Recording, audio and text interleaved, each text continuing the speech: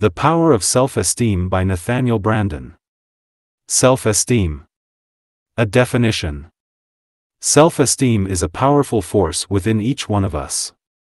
It encompasses much more than that innate sense of self-worth which presumably is our human birthright, that spark that we who are psychotherapists or teachers seek to fan in those we work with. That spark is only the anteroom to self-esteem.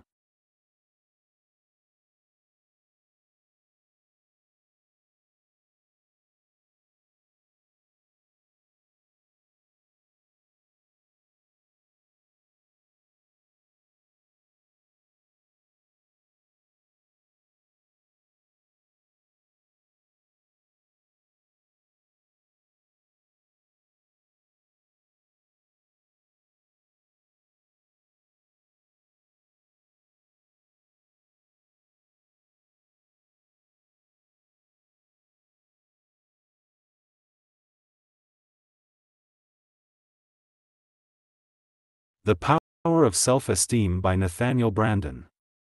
Self-esteem. A definition. Self-esteem is a powerful force within each one of us. It encompasses much more than that innate sense of self-worth which presumably is our human birthright, that spark that we who are psychotherapists or teachers seek to fan in those we work with. That spark is only the anteroom to self-esteem.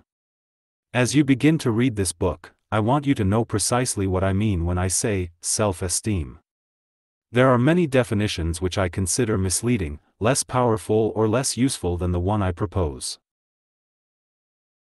If self-esteem loses its precise meaning and descends to the level of a mere buzzword, it may not be taken seriously by those we are attempting to reach, the very people who need it the most. Self-esteem is the experience that we are appropriate to life and to the requirements of life. More specifically, self-esteem is 1. Confidence in our ability to think and to cope with the basic challenges of life. 2. Confidence in our right to be happy, the feeling of being worthy, deserving, entitled to assert our needs and wants and to enjoy the fruits of our efforts. Later in this book I will refine and condense this definition, but essentially this is what I mean when I discuss the concept of self-esteem.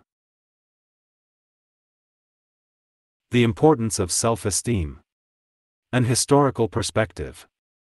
Over the world today there is an awakening to the importance of self-esteem. We recognize that just as a human being cannot hope to realize his or her potential without healthy self-esteem, neither can a society whose members do not value themselves and do not trust their minds. I want to address the issue, therefore, of what precisely self-esteem means, and how and why it affects our lives as profoundly as it does. Only on this foundation can we build an understanding of how the principles of self-esteem psychology can be applied in psychotherapy, and to our schools, organizations and social institutions of every kind. Recently I found myself reflecting on the day, nearly 4 decades ago, when I wrote my first notes on self-esteem. It was 1954 and I was 24 years old, studying psychology at New York University and already with a small private practice. The notes were not for publication but simply to help clarify my thoughts. I wrote, "I'm beginning to think that the single most important key to human motivation is self-esteem. Yet no one seems to be writing or talking about it. What I want to understand is, A. What is self-esteem? B. What does it depend on? C. Why does its presence or absence make such an enormous difference in people's lives? D. How can I prove it?" When I first went to the library in search of information about self-esteem, almost none was to be found. The indexes of books on psychology did not mention the term. Sigmund Freud had suggested that low self-regard was caused by a child's discovery that he or she could not have sexual intercourse with the mother or father, which result in the helpless feeling, "I can do nothing." I did not find this persuasive or illuminating as an explanation. Alfred Adler suggested that everyone started out with feelings of inferiority, caused, first, by bringing some physical liability or organ inferiority into the world and, second, by the fact that everyone else, that is, grown-ups or older siblings, was bigger and stronger. In other words, our curse is that we are not born perfectly formed mature adults. I did not find this helpful either. A few psychoanalysts wrote about self-esteem, but in terms very different from my understanding of the concept, so that it was almost as if they were studying another subject. My first major effort to address the issues and case tie in self-esteem presented, The Psychology of Self-Esteem, was written during the 1960s and published in 1969. I am happy and proud to say that it is now going strong in its 27th printing. Culturally, it was only in the 1980s that self-esteem as a topic caught fire. Not only did books begin to appear in increasing numbers that made reference to the term and elaborated on it to varying extents, but more scientific studies began appearing. However, there is still no consensus about what the term means. By the late 1980s, in the United States, one could not turn the television on without hearing things like, "When he didn't show up for our date, my self-esteem was shattered," or "How could you let him treat you like that? Where's your self-esteem?" In a popular historical film drama about love and seduction among French aristocracy, we heard the anachronism of one character saying to another something like, "I wanted you from the first moment I saw you. My self-esteem demanded it." If once the challenge was to gain public understanding of the importance of self-esteem, today the danger is that the idea might become trivialized. If the idea does become trivialized, the tragedy is that people will then lose the understanding of its importance.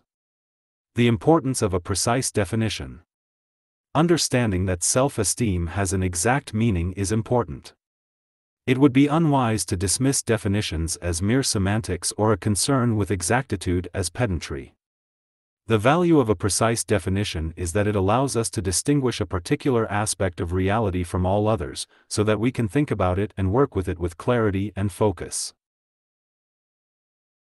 If we wish to know what self-esteem depends on, how to nurture it in our children, support it in schools, encourage it in organizations, strengthen it in psychotherapy, or develop it in ourselves, we need to know what precisely we are aiming at. We are unlikely to hit a target we cannot see. If our idea of self-esteem is vague, the means we adopt will reflect this vagueness.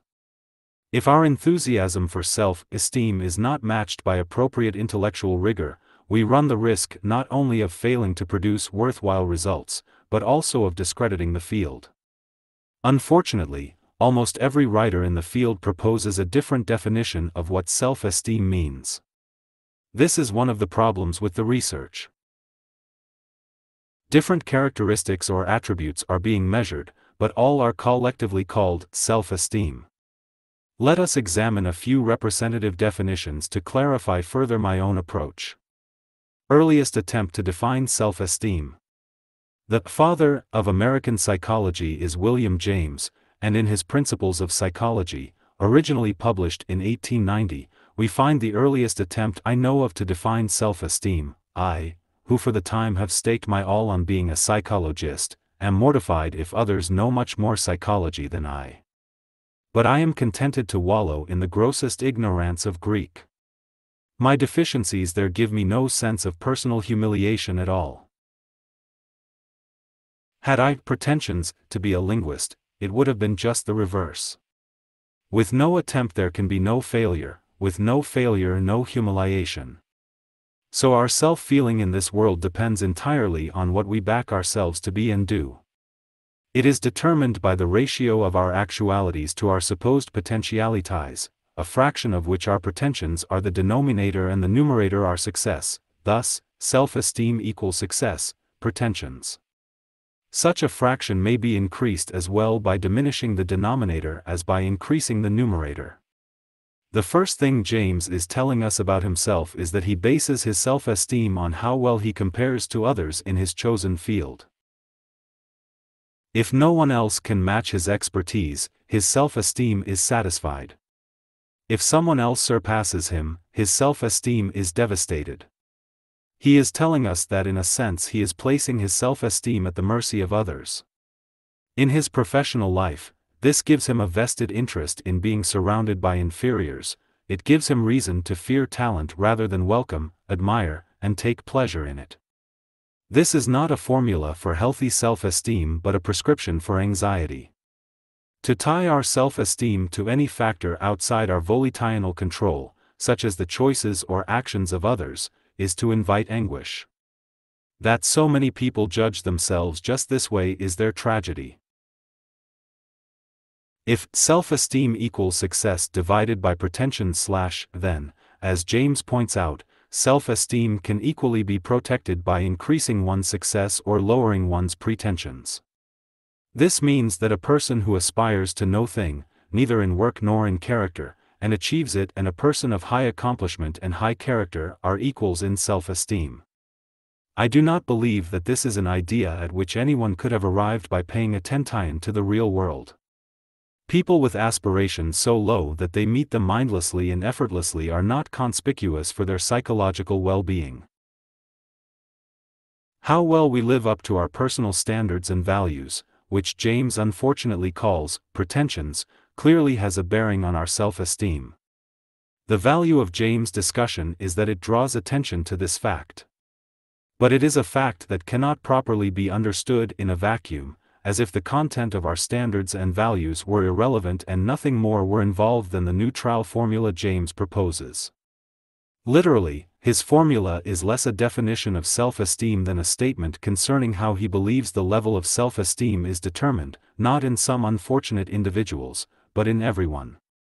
Stanley Coopersmith's contribution. One of the best books written on self-esteem is Stanley Coopersmith's The Antecedents of Self-Esteem.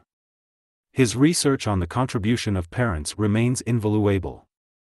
He writes, "By self-esteem we refer to the evaluation which the individual makes and customarily maintains with regard to himself.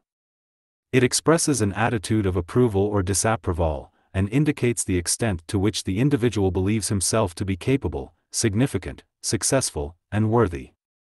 In short, self-esteem is a personal judgment of worthiness that is expressed in the attitudes the individual holds toward himself."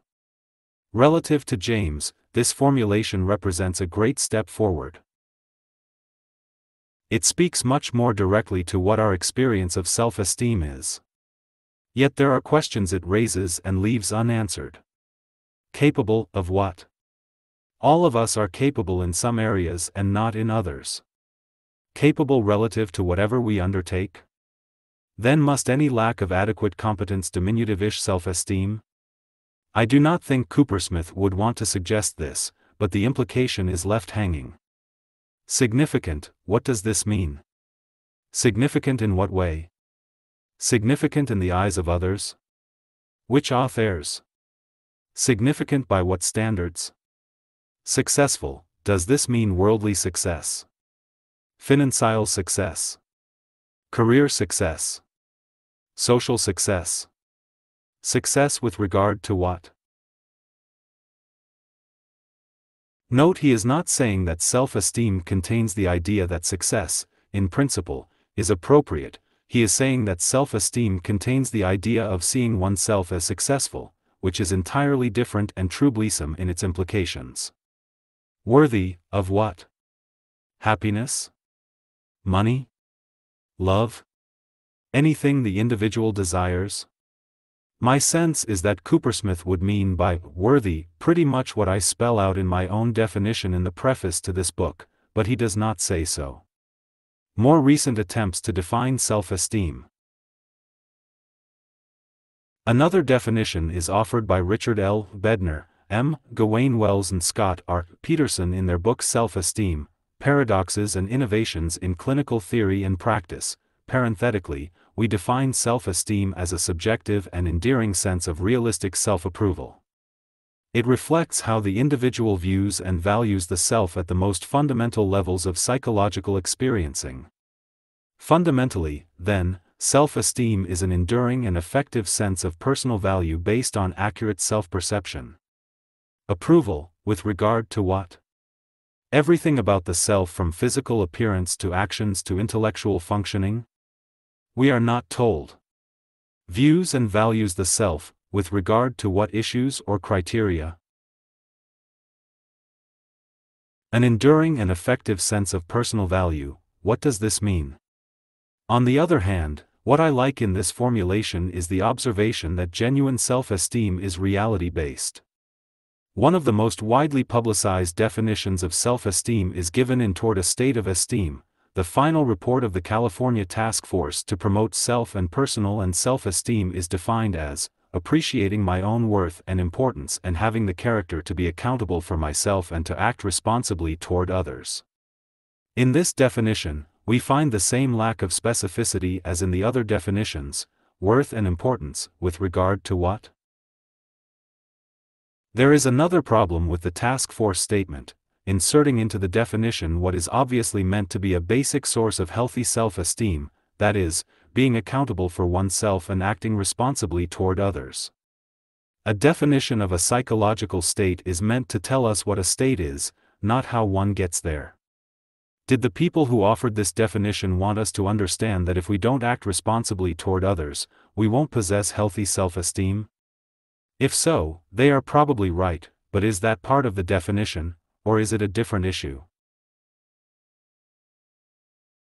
Almost certainly such a definition is influenced by political, rather than scientific considerations, to reassure people that champions of self-esteem are not fostering petty, irresponsible selfishness.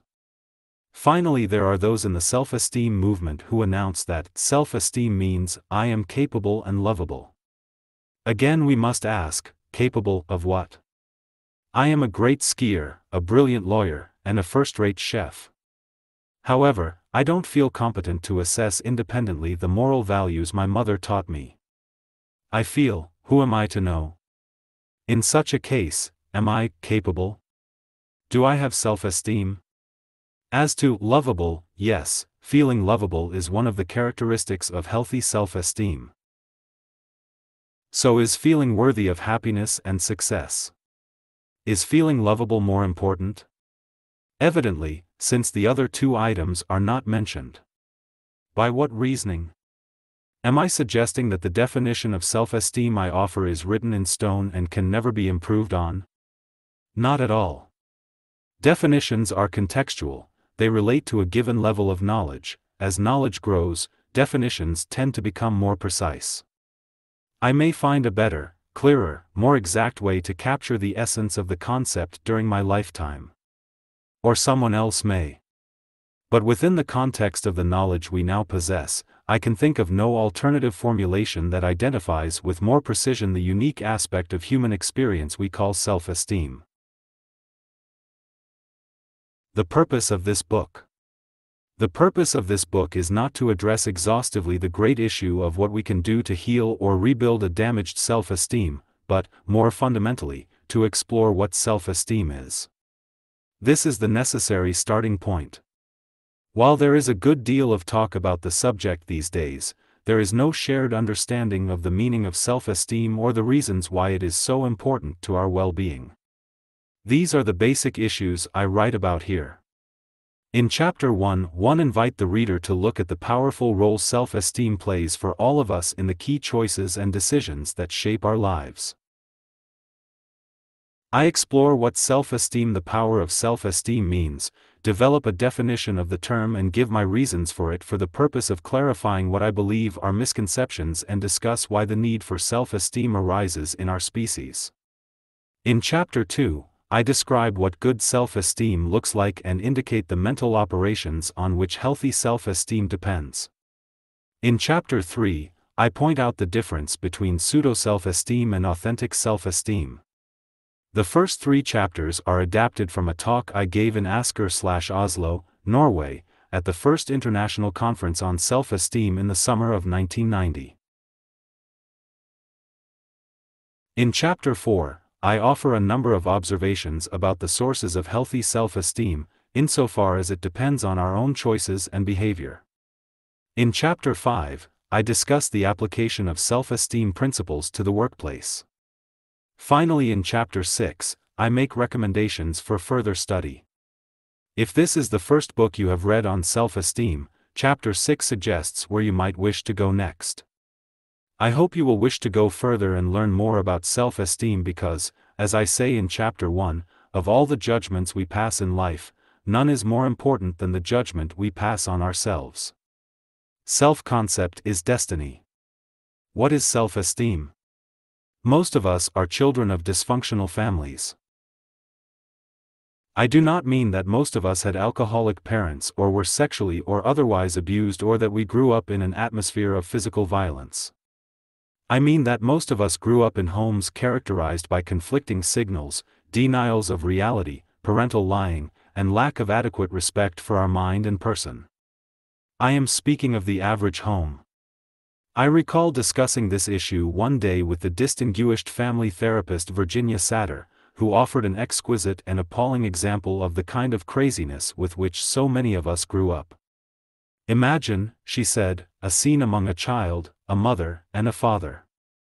Seeing a look of unhappiness on the mother's face, the child asks, "What's the matter, Mommy? You look sad."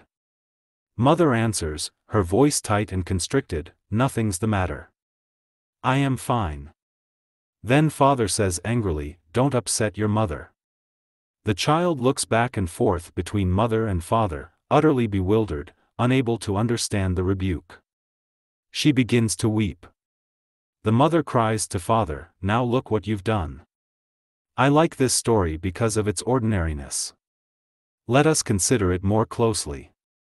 The child correctly perceives that something is troubling mother and responds appropriately.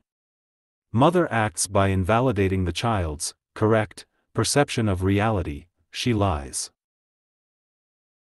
Perhaps mother does so out of the misguided desire to protect her child, or perhaps because she herself does not know how to handle her unhappiness. If she had said, "Yes, Mommy is feeling a little sad right now, thank you for noticing," she would have validated the child's perception. By acknowledging her own unhappiness simply and openly, she would have reinforced the child's compassion and taught something important concerning a healthy attitude toward pain. She would have decatastrophized the pain. Father, perhaps to protect mother or perhaps out of guilt because mother's sadness concerns him, rebukes the child, thus adding to the incomprehensibility of the situation. If the mother is not sad, why would a simple inquiry be upsetting? If she is sad, why is it wrong to ask about it, and why is Mommy lying? Now, to confound the child still more, mother screams at father, rebuking him for reproaching their child. Contradictions compounded, incongruities on top of incongruities. How is the child to make sense of the situation? The child may run outside, frantically looking for something to do or someone to play with, seeking to erase all memory of the incident as quickly as possible, repressing feelings and perceptions. And if the child flees into unconsciousness to escape the terrifying sense of being trapped in a nightmare, do we blame her well-meaning parents for behaving in ways that encourage her to feel that sight is dangerous and that there is safety in blindness? A story without villains. An unexceptional story without villains. No one is likely to imagine that the parents are motivated by destructive intentions. But in choosing to deny simple reality, they give the child the impression that she exists in an incomprehensible world. Their perception is untrustworthy and thought is futile. Multiply that incident by 1,000 more or less like it, none of which the child is likely to remember in later years, but all of which will almost certainly have a cumulative impact on the child's development. Are not most of us survivors of such experiences? If the child does draw the conclusion that her mind is impotent, or that its potency is doubtful, how can a good self-esteem develop? And without it, how will she face life? Complex factors determine our self-esteem. I do not wish to imply that how our parents treat us determines the level of our self-esteem. The matter is more complex than that. We have a decisive role of our own to play. The notion that we are merely pawns shaped and determined by our environment cannot be supported scientifically or philosophically. We are causal agents in our own right, active contestants in the drama of our lives, originators and not merely reactors or responders. Clearly, however, the family environment can have a profound impact for good or for ill. Parents can nurture self-trust and self-respect or place appalling roadblocks in the way of learning such attitudes. They can convey that they believe in their child's competence and goodness, or they can convey the opposite. They can create an environment in which the child feels safe and secure, or they can create an environment of terror. They can support the emergence of healthy self-esteem, or they can do everything conceivable to subvert it. Obstacles to the growth of self-esteem. Parents throw up severe obstacles to the growth of a child's self-esteem when they convey that the child is not enough. Chastise the child for expressing unacceptable feelings. Ridicule or humiliate the child. Convey that the child's thoughts or feelings have no value or importance. Attempt to control the child by shame or guilt. Overprotect the child and consequently obstruct normal learning and increasing self-reliance.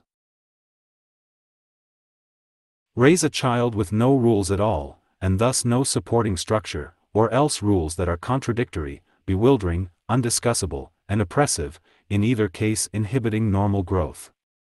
Deny a child's perception of reality and implicitly encourage the child to doubt his or her mind. Treat evident facts as unreal, thus shaking the child's sense of rationality. For example, when an alcoholic father stumbles to the dinner table, misses the chair, and falls to the floor as the mother goes on eating or talking as if nothing had happened. Terrorize a child with physical violence or the threat of it, thus instilling acute fear as an enduring characteristic at the child's core. Treat a child as a sexual object. Teach that the child is bad, unworthy, or sinful by nature.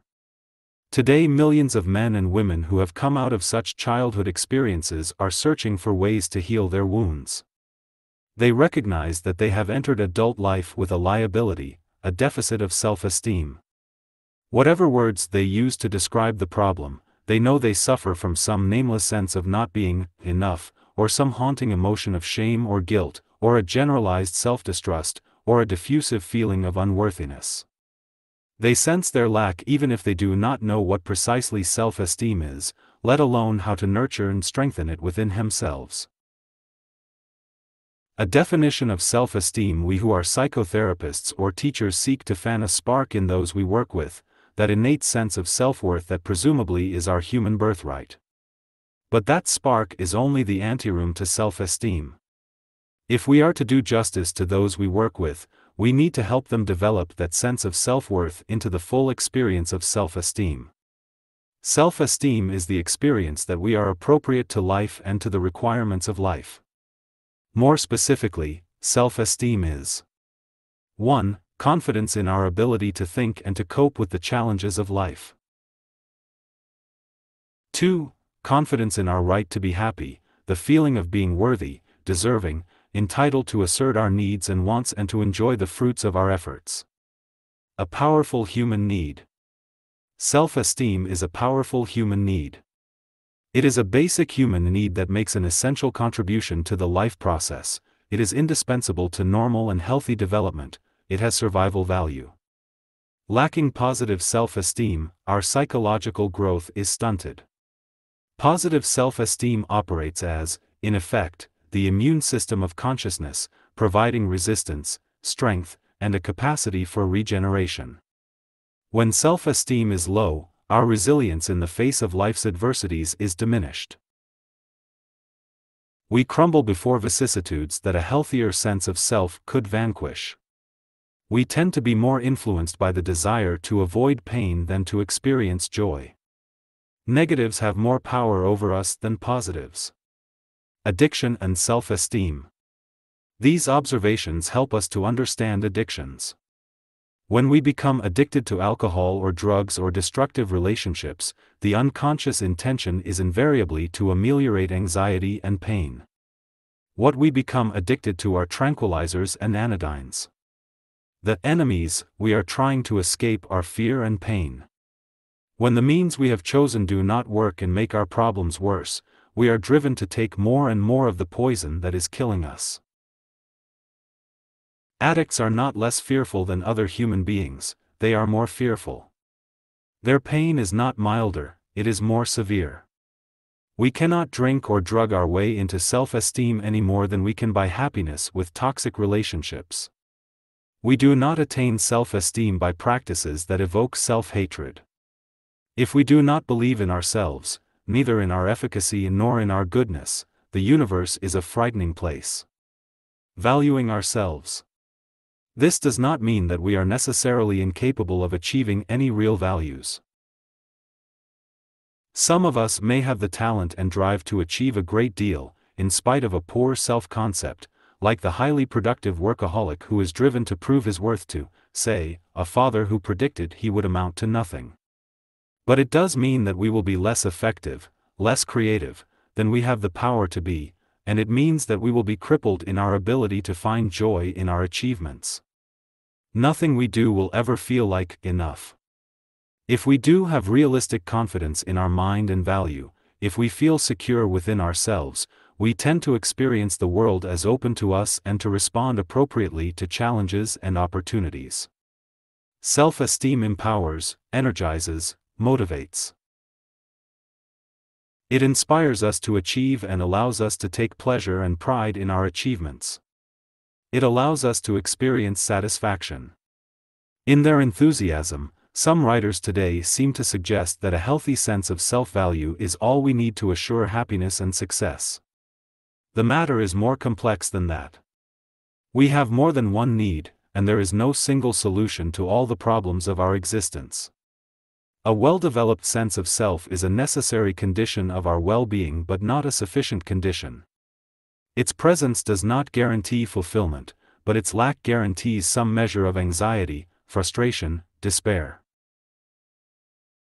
Self-esteem proclaims itself as a need by virtue of the fact that its relative absence impairs our ability to function.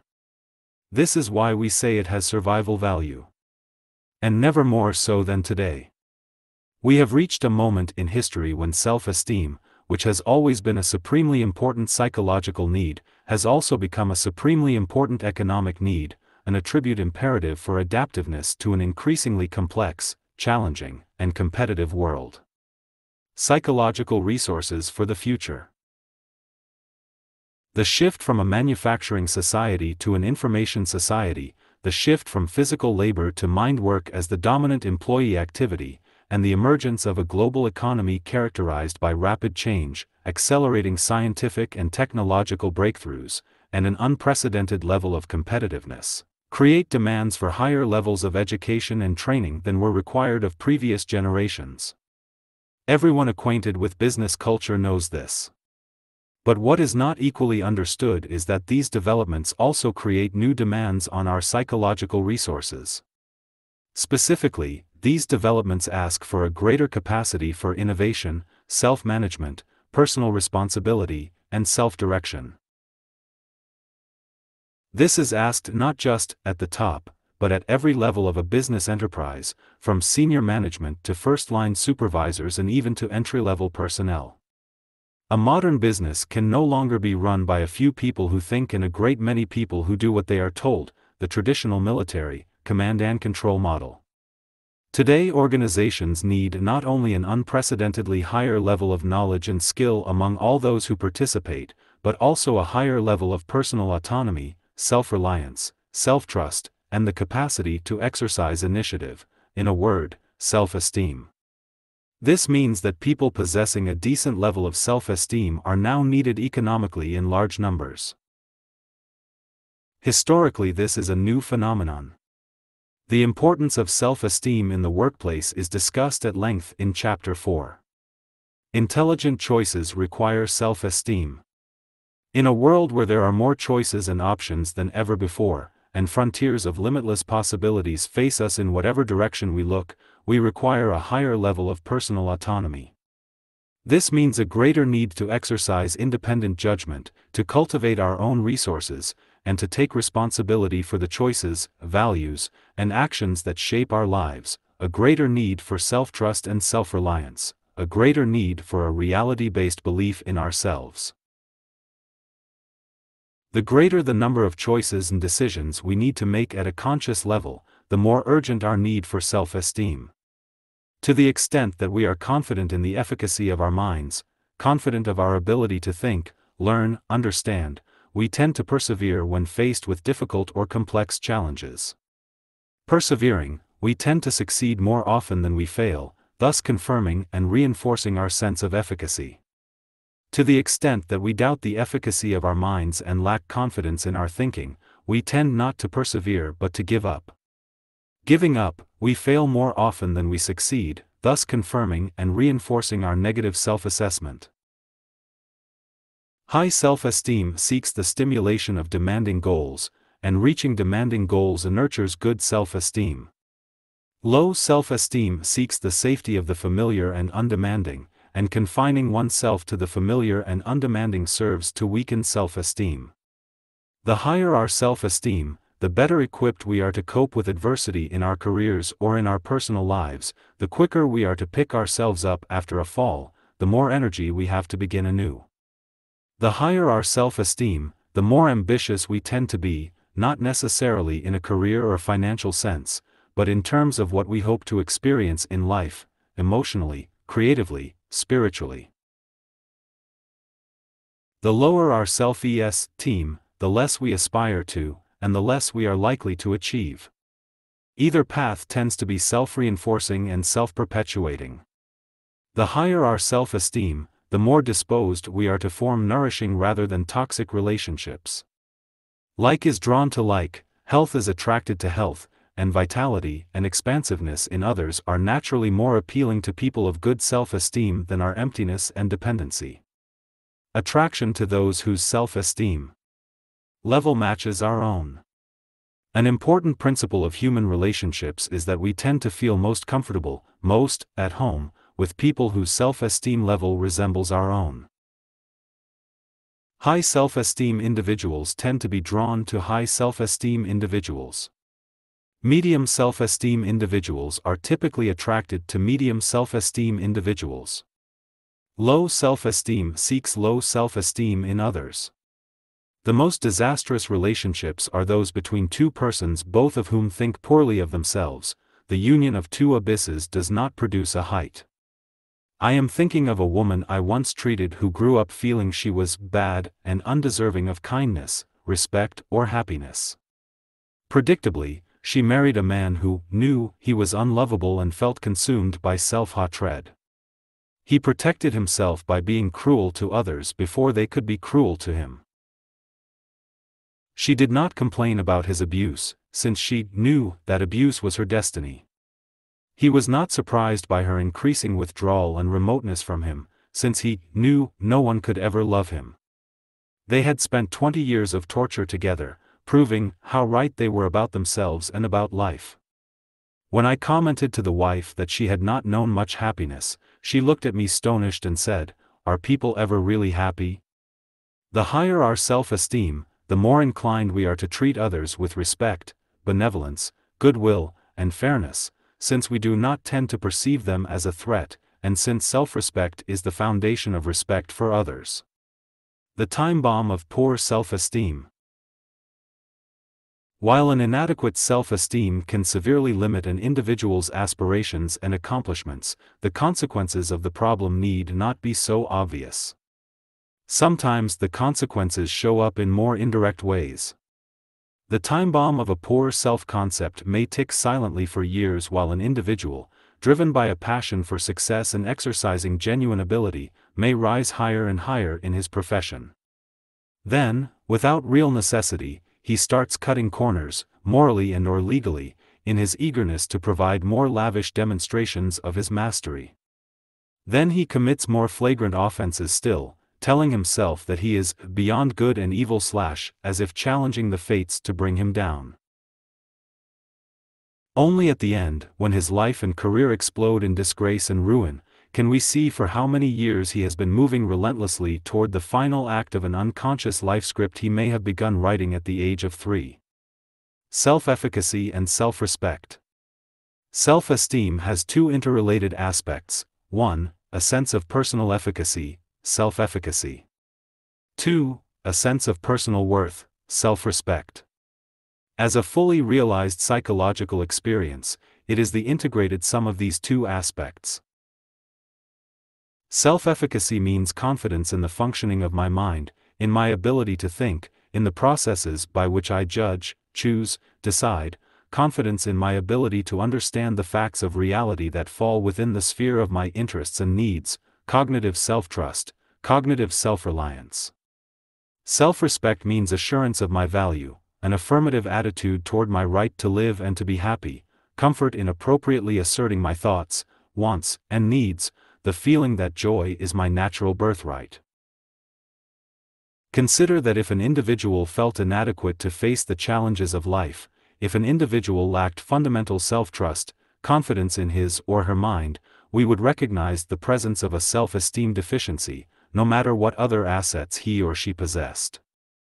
Or if an individual lacked a basic sense of self-respect, felt unworthy or undeserving of the love or respect of others, unentitled to happiness, fearful of asserting thoughts, wants, or needs, again we would recognize a self-esteem deficiency, no matter what other positive attributes he or she exhibited. The dual pillars of self-esteem. Self-efficacy and self-respect are the dual pillars of healthy self-esteem. Lacking either one, self-esteem is impaired. They are the defining characteristics of the term because of their fundamentality.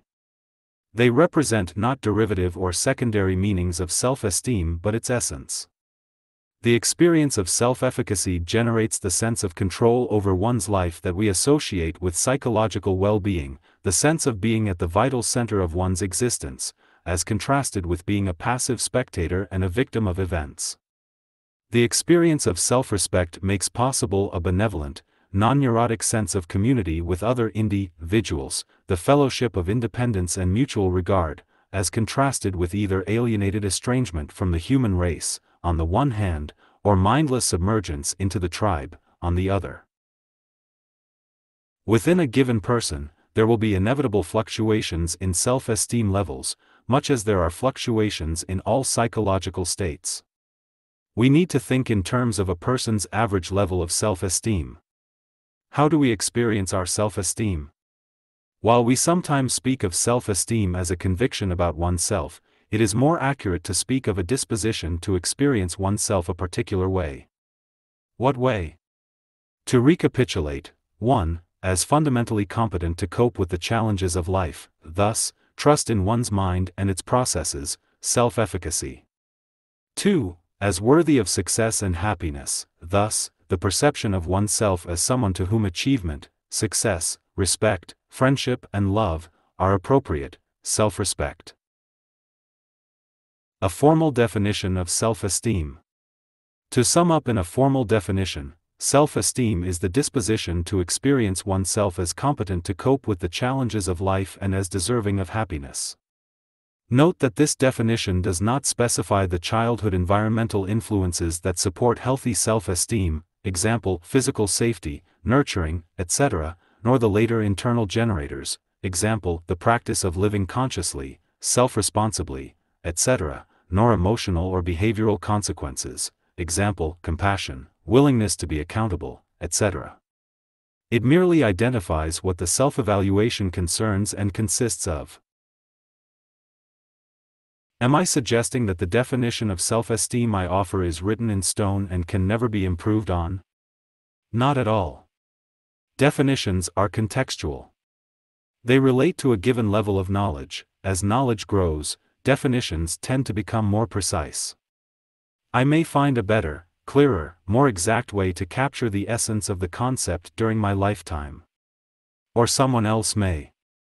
But within the context of the knowledge we now possess, I can think of no alternative formulation that identifies with more precision the unique aspect of human experience we call self-esteem. The concept of competence as used in my definition is metaphysical, not Western. That is, it pertains to the very nature of things, to our fundamental relationship to reality. It is not the product of a particular cultural value bias. There is no society on earth, no society even conceivable, whose members do not face the challenges of fulfilling their needs, who do not face the challenges of appropriate adaptation to nature and to the world of human beings. The idea of efficacy in this fundamental sense, which includes competence in human relationships, is not a Western artifact, as I have heard suggested. We delude ourselves if we imagine there is any culture or society in which we will not have to face the challenge of making ourselves appropriate to life. Why do we need self-esteem? To understand self-esteem, we must consider, why does the need for it arise? The question of the efficacy of their consciousness or the worthiness of their beings does not exist for lower animals. But human beings wonder, can I trust my mind? Am I competent to think? Am I adequate? Am I enough? Am I a good person? Do I have integrity, that is there congruence between my ideals and my practice? Am I worthy of respect, love, success, happiness? It is not self-evident why such questions should even occur. Our need of self-esteem is the result of two basic facts, both intrinsic to our species. The first is that we depend for our survival and our successful mastery of the environment on the appropriate use of our consciousness.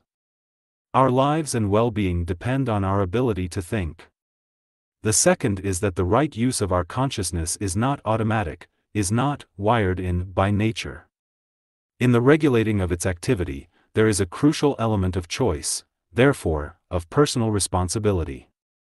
The mind is the basic tool of survival. Like every other species capable of awareness, we depend for our survival and well-being on the guidance of our distinctive form of consciousness, the form uniquely human, our conceptual faculty, the faculty of abstraction, generalization, and integration. This form of consciousness is what I understand by the term mind.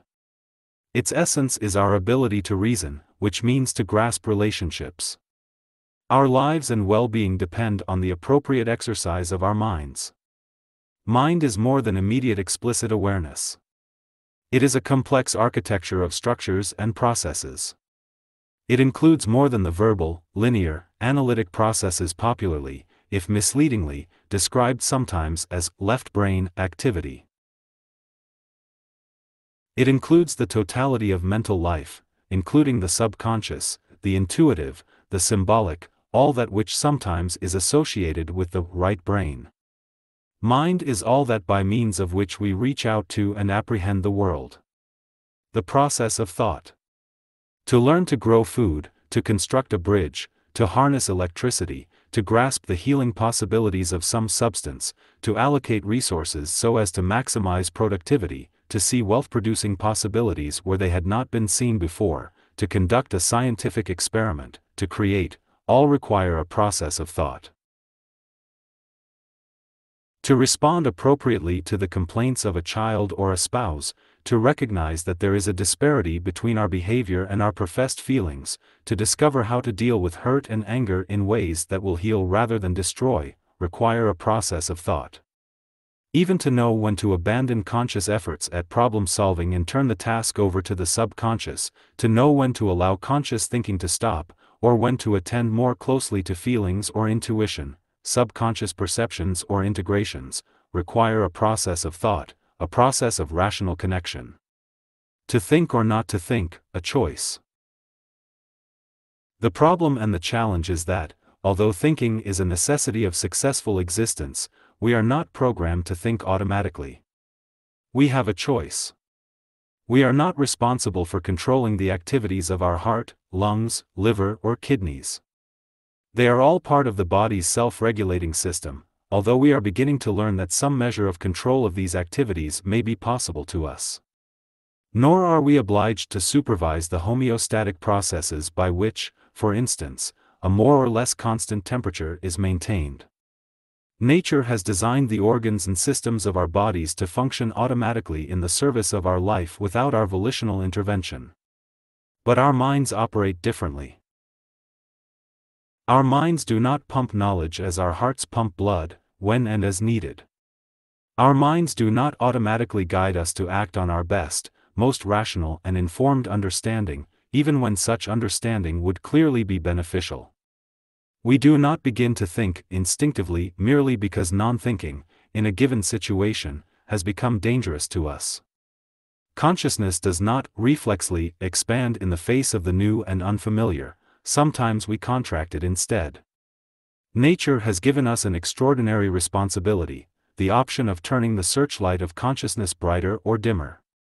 This is the option of seeking awareness or not bothering to seek it or actively avoiding it, the option of thinking or not thinking. This is the root of our freedom and our responsibility. We can make rational or irrational choices. We are the one species who can formulate a vision of what values are worth pursuing, and then pursue the opposite. We can decide that a given course of action is rational, moral, and wise, and then suspend consciousness and proceed to do something else.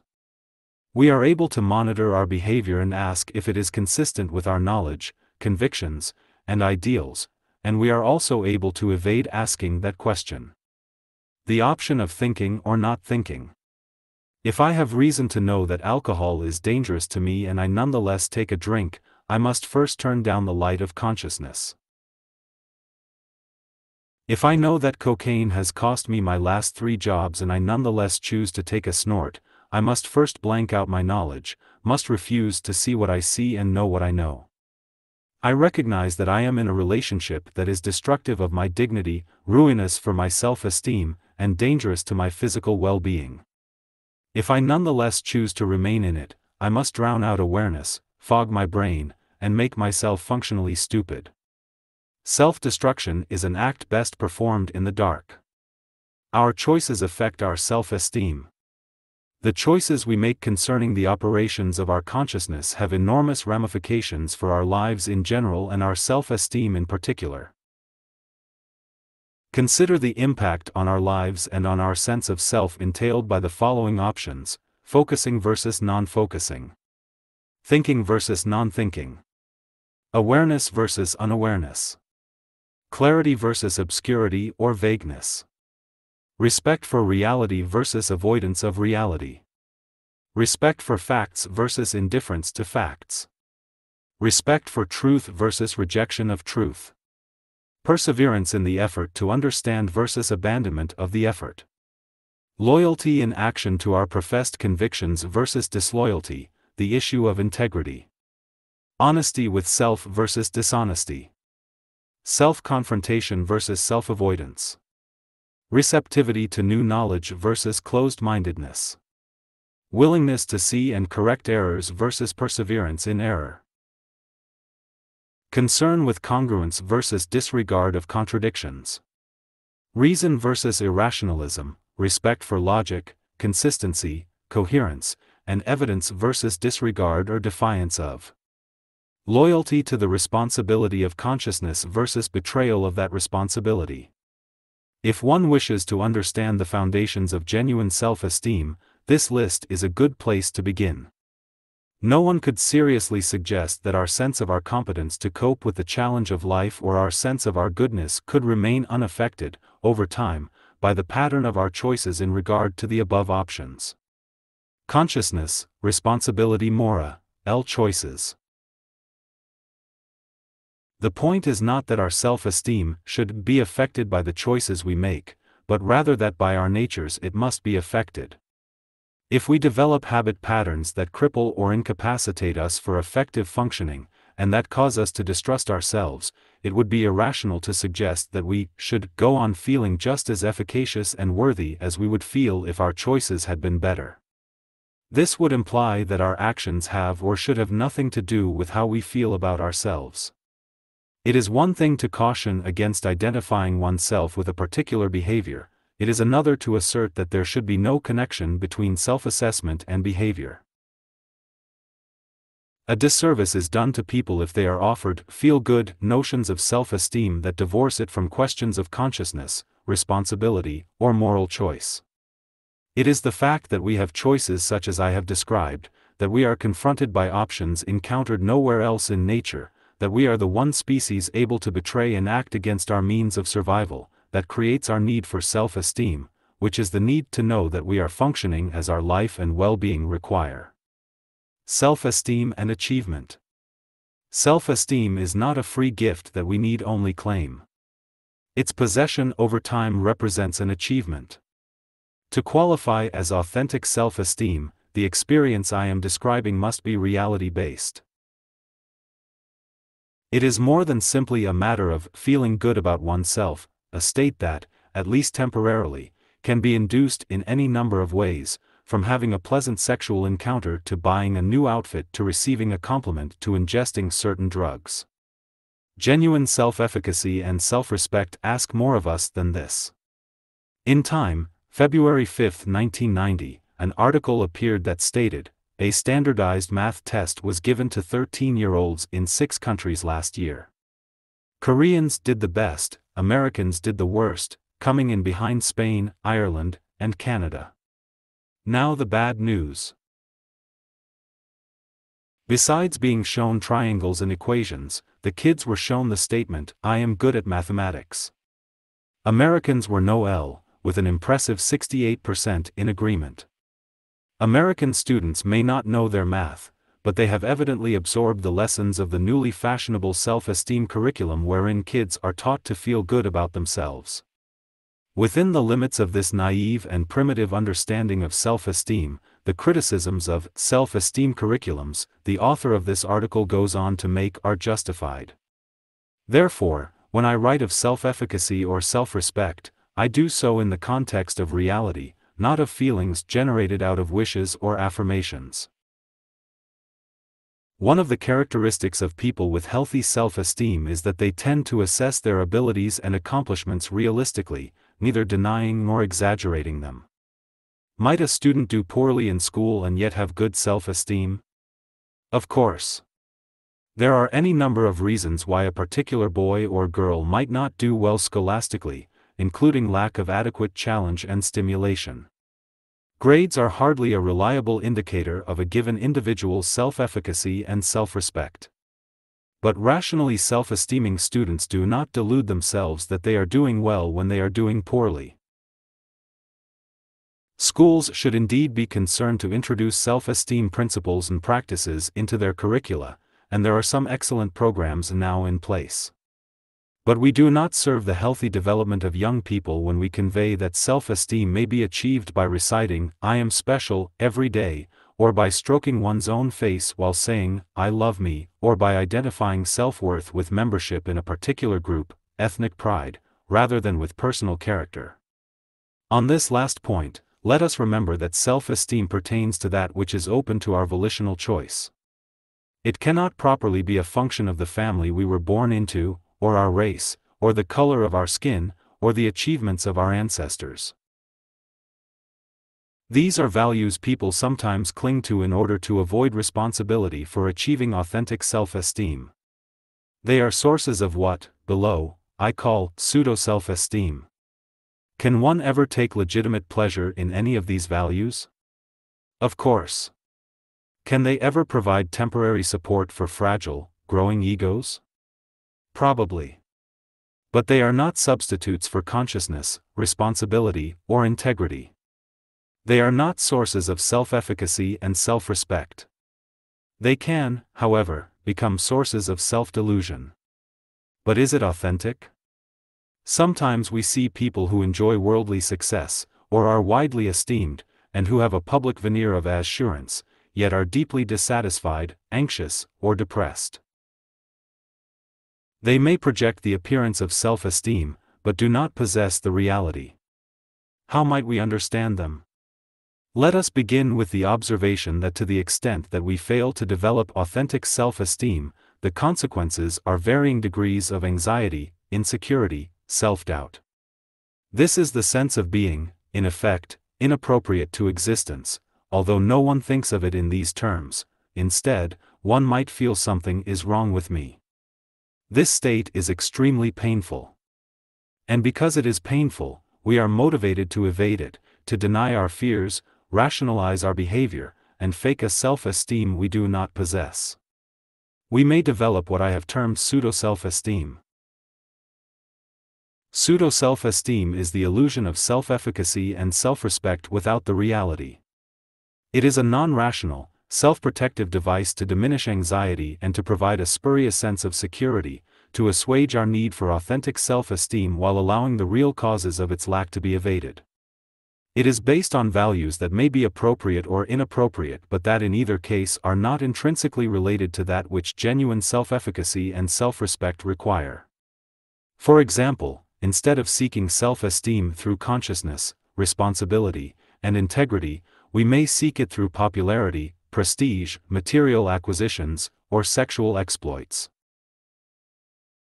Instead of valuing personal authenticity, we may value belonging to the right clubs, or the right church, or the right political party. Instead of practicing appropriate self-assertion, we may practice blind loyalty to our particular group. Instead of seeking self-respect through honesty, we may seek it through philanthropy. I must be a good person, I do good works. Instead of striving for the power of competence, we may pursue the power of manipulating or controlling other people. The possibilities for self-deception are almost endless, all the blind alleys down which we can lose ourselves, not realizing that what we desire cannot be purchased with counterfeit currency. Self-esteem is an intimate experience, it resides in the core of my being. It is what I think and feel about myself, not what someone else thinks or feels about me. This simple fact can hardly be overstressed. I can be loved by my family, my mate, and my friends, and yet not love myself. I can be admired by my associates yet regard myself as worthless. I can project an image of assurance and poise that fools virtually everyone and yet secretly tremble with a sense of my inadequacy. I can fulfill the expectations of others and yet fail my own. I can win every honor, yet feel I have accomplished nothing. I can be adored by millions and yet wake up each morning with a sickening sense of fraudulence and emptiness.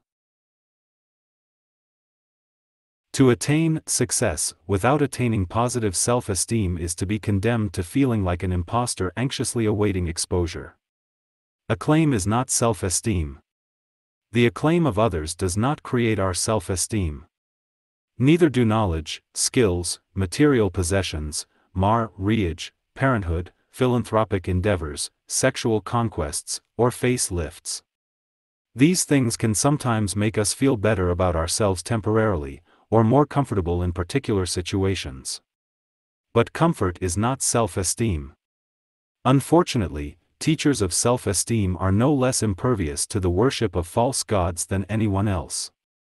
I recall listening to a lecture by a man who conducts self-esteem seminars. He announced that one of the very best ways to raise our self-esteem is to surround ourselves with people who think highly of us.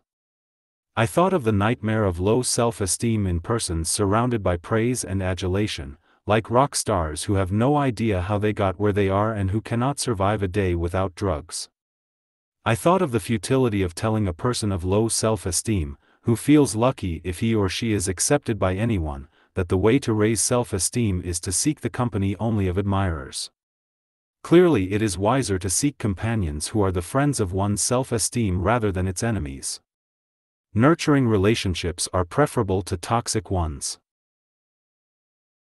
But to look to others as a primary source of our self-esteem is dangerous, first, because it doesn't work, and second, because we run the risk of becoming approval addicts, which is deadly to mental and emotional well-being. I do not wish to suggest that a psychologically healthy person is unaffected by the feedback he or she receives from others. We are social beings and certainly others contribute to our self-perceptions. But there are gigantic differences among people in the relative importance to their self-esteem of the feedback they receive, persons for whom it is almost the only factor of importance and persons for whom the importance is a good deal less. This is merely another way of saying there are gigantic differences among people in the degree of their autonomy. Having worked for over 30 years with persons who are unhappily preoccupied with the opinions of others, I am persuaded that the most effective means of liberation is by raising the level of consciousness one brings to one's own experience. The more one turns up the volume on one's inner signals, the more external signals tend to recede into proper balance. This entails, as I wrote in Honoring the Self, learning to listen to the body, learning to listen to the emotions, learning to think for oneself. Authentic pride. If self-esteem pertains to the experience of our fundamental competence and value, pride pertains to the more explicitly conscious pleasure we take in ourselves because of our actions and achievements. Self-esteem contemplates what needs to be done and says, I can. Pride contemplates what has been accomplished and says, I did. Authentic pride has nothing in common with bragging, boasting, or arrogance. It comes from an opposite root. Not emptiness but satisfaction is its wellspring. It is not out to prove but to enjoy. Pride is the emotional reward of achievement. It is not a vice to be overcome, but a value to be attained. Does achievement always result in pride? Not necessarily, as the following story illustrates. The head of a medium-sized company consulted me because, he said, although he had made a great success of his business, he was depressed and unhappy and could not understand why. We discovered that what he had always wanted to be was a research scientist, but that he had abandoned that desire in deference to his parents who pushed him toward a career in business. Not only was he unable to feel more than the most superficial kind of pride in his accomplishments, but he was wounded in his self-esteem. The reason was not difficult to identify. In the most important issue of his life he had surrendered his mind and values to the wishes of others, out of the wish to be loved and to belong. Clearly a still earlier self-esteem problem motivated such a capitulation. His depression reflected a lifetime of performing brilliantly while ignoring his deepest needs. While he operated within that framework, pride and satisfaction were beyond his reach. Until he was willing to challenge that framework, and to face the fear of doing so, no solution was possible. This is an important point to understand because we sometimes hear people say, "I have accomplished so much. Why don't I feel more proud of myself?" Although there are several reasons why someone may not enjoy his or her achievements, it can be useful to ask, who chose your goals? You, or the voice of some significant other inside you? Neither pride nor self-esteem can be supported by the pursuit of second-hand values that do not reflect who we really are. Volitional choice, what we are willing to do. As far as our own actions and behavior are concerned, our self-esteem depends, to a very great extent, on what we are willing to do. I stress this aspect of volitional choice because there is reason to believe that we may come into this world with certain inherent differences that may make it easier or harder to attain healthy self-esteem, differences pertaining to energy, resilience, disposition to enjoy life, and the like. I suspect that in future years we will learn that our genetic inheritance is definitely part of the story. And certainly upbringing can play a powerful role. No one can say how many individuals suffer such damage in the early years before the psyche is fully formed, that it is all but impossible for healthy self-esteem to emerge later, short of intense psychotherapy. Research suggests that one of the best ways to have good self-esteem is to have parents who have good self-esteem and who model it, as is made clear in Stanley Coopersmith's The Antecedents of Self-Esteem. In addition, if we have parents who raise us with love and respect, who allow us to experience consistent and benevolent acceptance, who give us the supporting structure of reasonable rules and appropriate expectations, who do not assail us with contradictions, who do not resort to ridicule, humiliation, or physical abuse as means of controlling us, who project that they believe in our competence and goodness, we have a decent chance of internalizing their attitudes and thereby acquiring the foundation for healthy self-esteem. But no research study has ever found this result to be inevitable. Coopersmith's study, for one, clearly shows that it is not. There are people who appear to have been raised superbly by the standards indicated above, and yet who are insecure, self-doubting adults. And there are people who have emerged from appalling backgrounds, raised by adults who did everything wrong, yet they do well in school, form stable and satisfying relationships, have a powerful sense of their own value and dignity, and as adults satisfy any rational criterion of good self-esteem. It is as if they were put on earth to baffle and confound psychologists. While we may not know all the biological or developmental factors that influence self-esteem, we know a good deal about the specific, volitional, practices that can raise or lower it. We know that an honest commitment to understanding inspires self-trust and that an avoidance of the effort has the opposite effect. We know that people who live mindfully feel more competent than those who live mindlessly.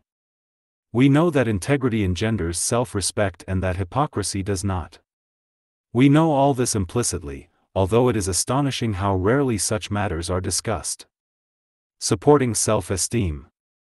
We cannot work on self-esteem directly, neither our own nor anyone else's, because self-esteem is a consequence, a product of internally generated practices, such as that of living consciously, responsibly, purposefully, and with integrity. If we understand what those practices are, we can commit to initiating them within ourselves and to dealing with others in such a way as to facilitate or encourage them to do likewise.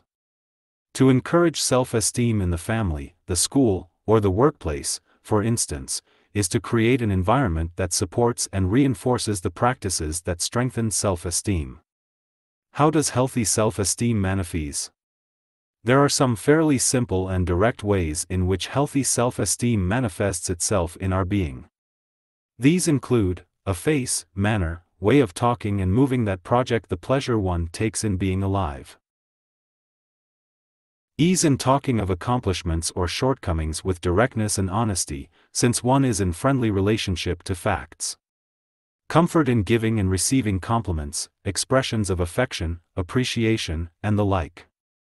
Open to criticism and comfortable about acknowledging mistakes because one's self-esteem is not tied to an image of perfection. One's words and movements tend to have a quality of ease and spontaneity since one is not at war with oneself. Harmony between what one says and does and how one looks, sounds, and moves. An attitude of openness to and curiosity about new ideas, new experiences, new possibilities of life. Feelings of anxiety or insecurity, if they present themselves, will be less likely to intimidate or overwhelm one, since accepting them, managing them and rising above them rarely feels impossibly difficult. An ability to enjoy the humorous aspects of life, in oneself and others. Flexible in responding to situations and challenges, moved by a spirit of inventiveness and even playfulness, since one trusts one's mind and does not see life as doom or defeat. Comfort with assertive, not belligerent, behavior in oneself and others. Ability to preserve a quality of harmony and dignity under conditions of stress. Then, on the purely physical level, one can observe characteristics such as these: eyes that are alert, bright, and lively. A face that is relaxed and, barring illness, tends to exhibit natural color and good skin vibrancy. A chin that is held naturally and in alignment with one's body. A relaxed jaw. Shoulders relaxed yet erect. Hands that tend to be relaxed, graceful, and quiet. Arms tend to hang in a relaxed, natural way. Posture tends to be relaxed, erect, well-balanced. A walk that tends to be purposeful, without being aggressive and overbearing. Voice tends to be modulated with an intensity appropriate to the situation, and with clear pronunciation. Notice that the theme of relaxation occurs again and again. Relaxation implies that we are not hiding from ourselves and are not at war with who we are. Chronic tension conveys a message of some form of internal split, some form of self-avoidance or self-repudiation, some aspect of the self being disowned or held on a very tight leash. I asked a variety of psychotherapists of different theoretical orientations by what fairly simple criteria they would intuit a client's self-esteem. Interestingly, there was a high level of agreement among us. How much is enough self-esteem? Is it possible to have too much self-esteem? No, it is not, no more than it is possible to have too much physical health. Sometimes self-esteem is confused with boasting or bragging or arrogance, but such traits reflect, not too much self-esteem, but too little. They reflect a lack of self-esteem.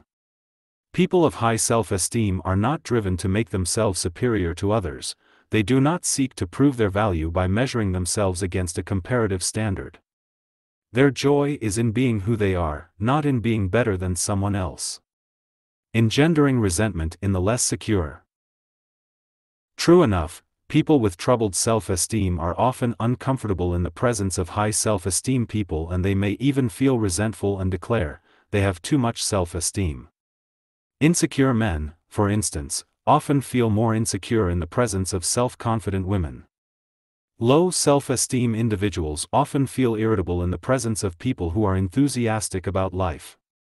If one partner in a marriage, whose self-esteem is deteriorating, sees that the partner's self-esteem is growing, the response is sometimes anxiety and an attempt to abort the growth process.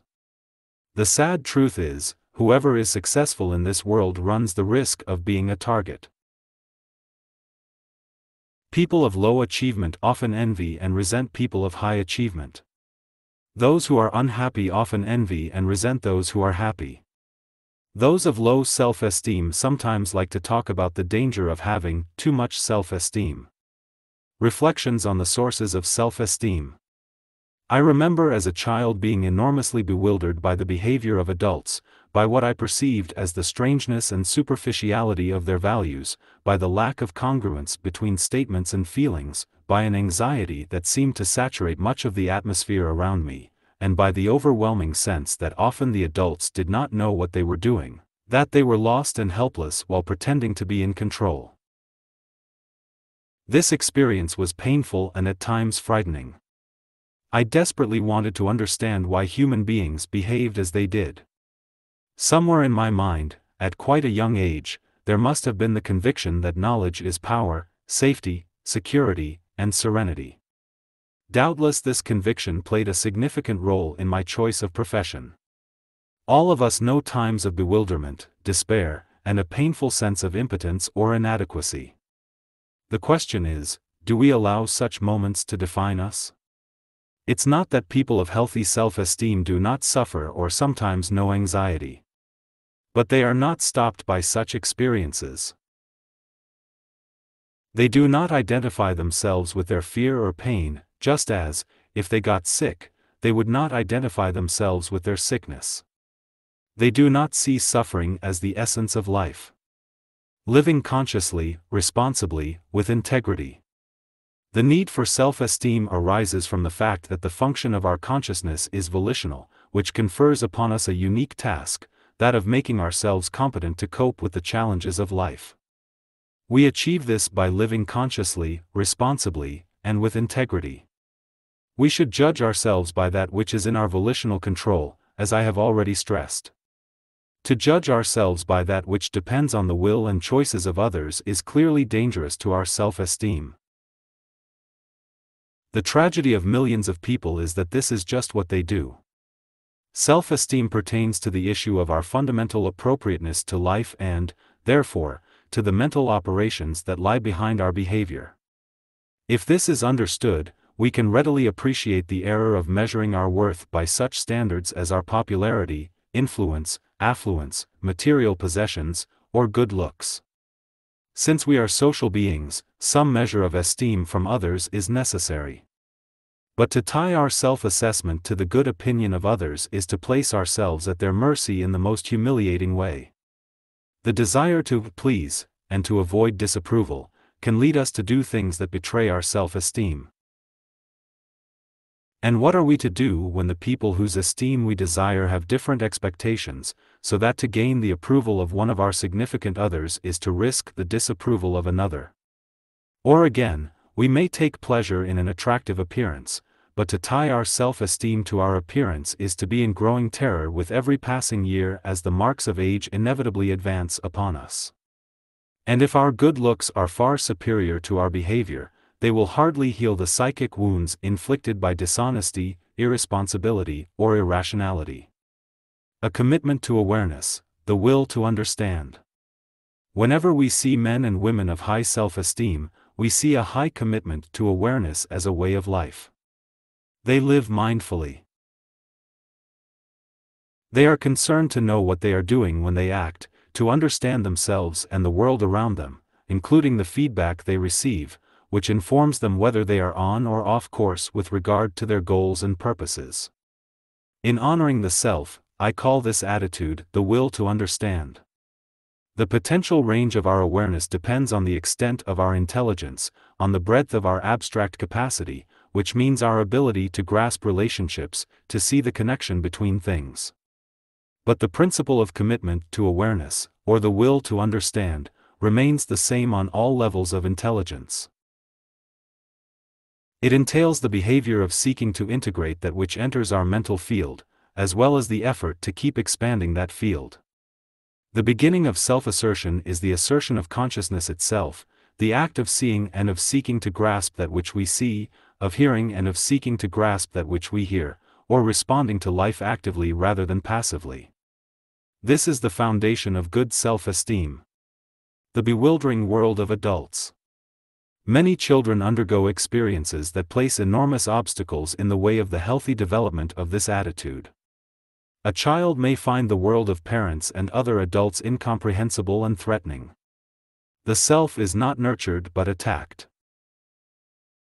After a number of unsuccessful attempts to understand adult policies, statements, and behavior, some children give up, and take the blame for their feelings of helplessness.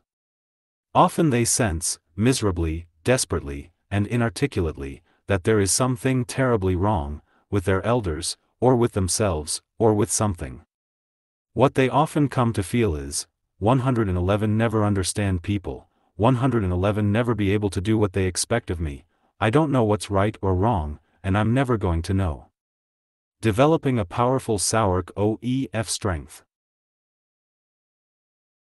The child who continues to struggle to make sense out of the world and the people in it, however, is developing a powerful source of strength, no matter what the anguish of bewilderment experienced. Caught in a particularly cruel, frustrating, and irrational environment, he or she will doubtless feel alienated from many of the people in the immediately surrounding world, and legitimately so. But the child will not feel alienated from reality, will not feel, at the deepest level, incompetent to live, or at least he or she has a relatively good chance to avoid this fate. The growing individual who retains a commitment to awareness learns subjects, acquires skills, accomplishes tasks, reaches goals. And of course these successes validate and reinforce the choice to think. The sense of being appropriate to life feels natural. A commitment to awareness, then, a commitment to rationality, consciousness, respect for reality, as a way of life, is both a source and an expression of positive self-esteem. Often we associate positive self-esteem only with the result, with knowledge, success, the admiration and appreciation of others, and miss the cause, all the choices that, cumulatively, add up to what we call a commitment to awareness, the will to understand. We thus can deceive ourselves about the actual sources of self-esteem. The will to be efficacious. Where we see self-esteem, we see what I call the will to be efficacious. The concept of the will to be efficacious is an extension of the will to understand. It places its emphasis on the aspect of perseverance in the face of difficulties, continuing to seek understanding when understanding does not come easily, pursuing the mastery of a skill or the solution to a problem in the face of defeats, maintaining a commitment to goals while encountering many obstacles along the way. The will to be efficacious is the refusal to identify our ego or self with momentary feelings of helplessness and defeat. Many years ago I witnessed an encounter between two colleagues, a psychologist and a psychiatrist, which was important for my own understanding of the issue I am discussing. The two men were first cousins and had grown up in similar environments. They shared many painful memories of the behavior of their elders and other relatives. "You survived all that in a way I didn't," the psychiatrist said to the psychologist. "They didn't get to you. I always wondered what made you persevere. Because I didn't. I gave up in some way." The psychologist answered, "I do recall feeling quite overwhelmed many times. But somewhere deep in my body was a voice saying, 'Don't give up. Hang on. Hang on to staying conscious, I suppose. Hang on to trying to understand. Don't give up the conviction that it's possible to be in control of your life.'" Obviously those weren't the words I used as a child, but that was the meaning. That's what I clung to. The will to be efficacious, I volunteered impulsively. The will to be efficacious, here was a concept that helped me explain something I had observed in my clients and students, the principle to help understand the difference between those who felt fundamentally defeated by life and those who did not. The will to be efficacious, the refusal of a human consciousness to accept helplessness as its permanent and unalterable condition. Strategic detachment. Knowing you are more than your problems. It is impressive to see a person who has been battered by life in many ways, who is torn by a variety of unsolved problems, who may be alienated from many aspects of the self, and yet who is still fighting, still struggling, still striving to find the path to a more fulfilling existence, moved by the wisdom of knowing, I am more than my problems. Children who survive extremely adverse childhoods have learned a particular survival strategy that relates to the issue we are discussing. I call it strategic detachment. This is not the withdrawal from reality that leads to psychological disturbance, but rather an intuitively calibrated disengagement from noxious aspects of their family life or other aspects of their world. They somehow know, this is not all there is. They hold the belief that a better alternative exists somewhere and that someday they will find their way to it. They persevere in that idea. They somehow know mother is not all women, father is not all men, this family does not exhaust the possibilities of human relationships, there is life beyond this neighborhood. This does not spare them suffering in the present, but it allows them not to be destroyed by it. Their strategic detachment does not guarantee that they will never know feelings of powerlessness, but it helps them not to be stuck there. Whether as children or adults, having the will to be efficacious does not mean that we deny or disown feelings of inefficacy when they arise. It means that we do not accept them as permanent. We feel temporarily helpless without defining our essence as helplessness. We can feel temporarily defeated without defining our essence as failure. We can allow ourselves to feel temporarily hopeless, overwhelmed, while preserving the knowledge that after a rest, we will pick up the pieces as best we can and start moving forward again. Our vision of our life extends beyond the feelings of the moment. Our concept of self can rise above today's adversity. This is one of the forms of heroism possible to a volitional consciousness. Self-esteem and IQ. No study has ever suggested that good self-esteem correlates with IQ. And this is not surprising. Self-esteem is a function, not of our native endowment, but of our manner of using our consciousness, the choices we make concerning awareness, the honesty of our relationship to reality, the level of our personal integrity. Self-esteem is neither competitive nor comparative. Its context is always the individual's relationship to self and to the choices of self. A person of high intelligence and high self-esteem does not feel more appropriate to life or more worthy of happiness than a person of high self-esteem and more modest intelligence. An analogy may prove helpful.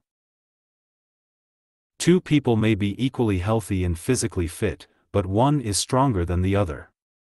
The one who is stronger does not experience a higher level of physical well-being, one can merely do some things the other cannot.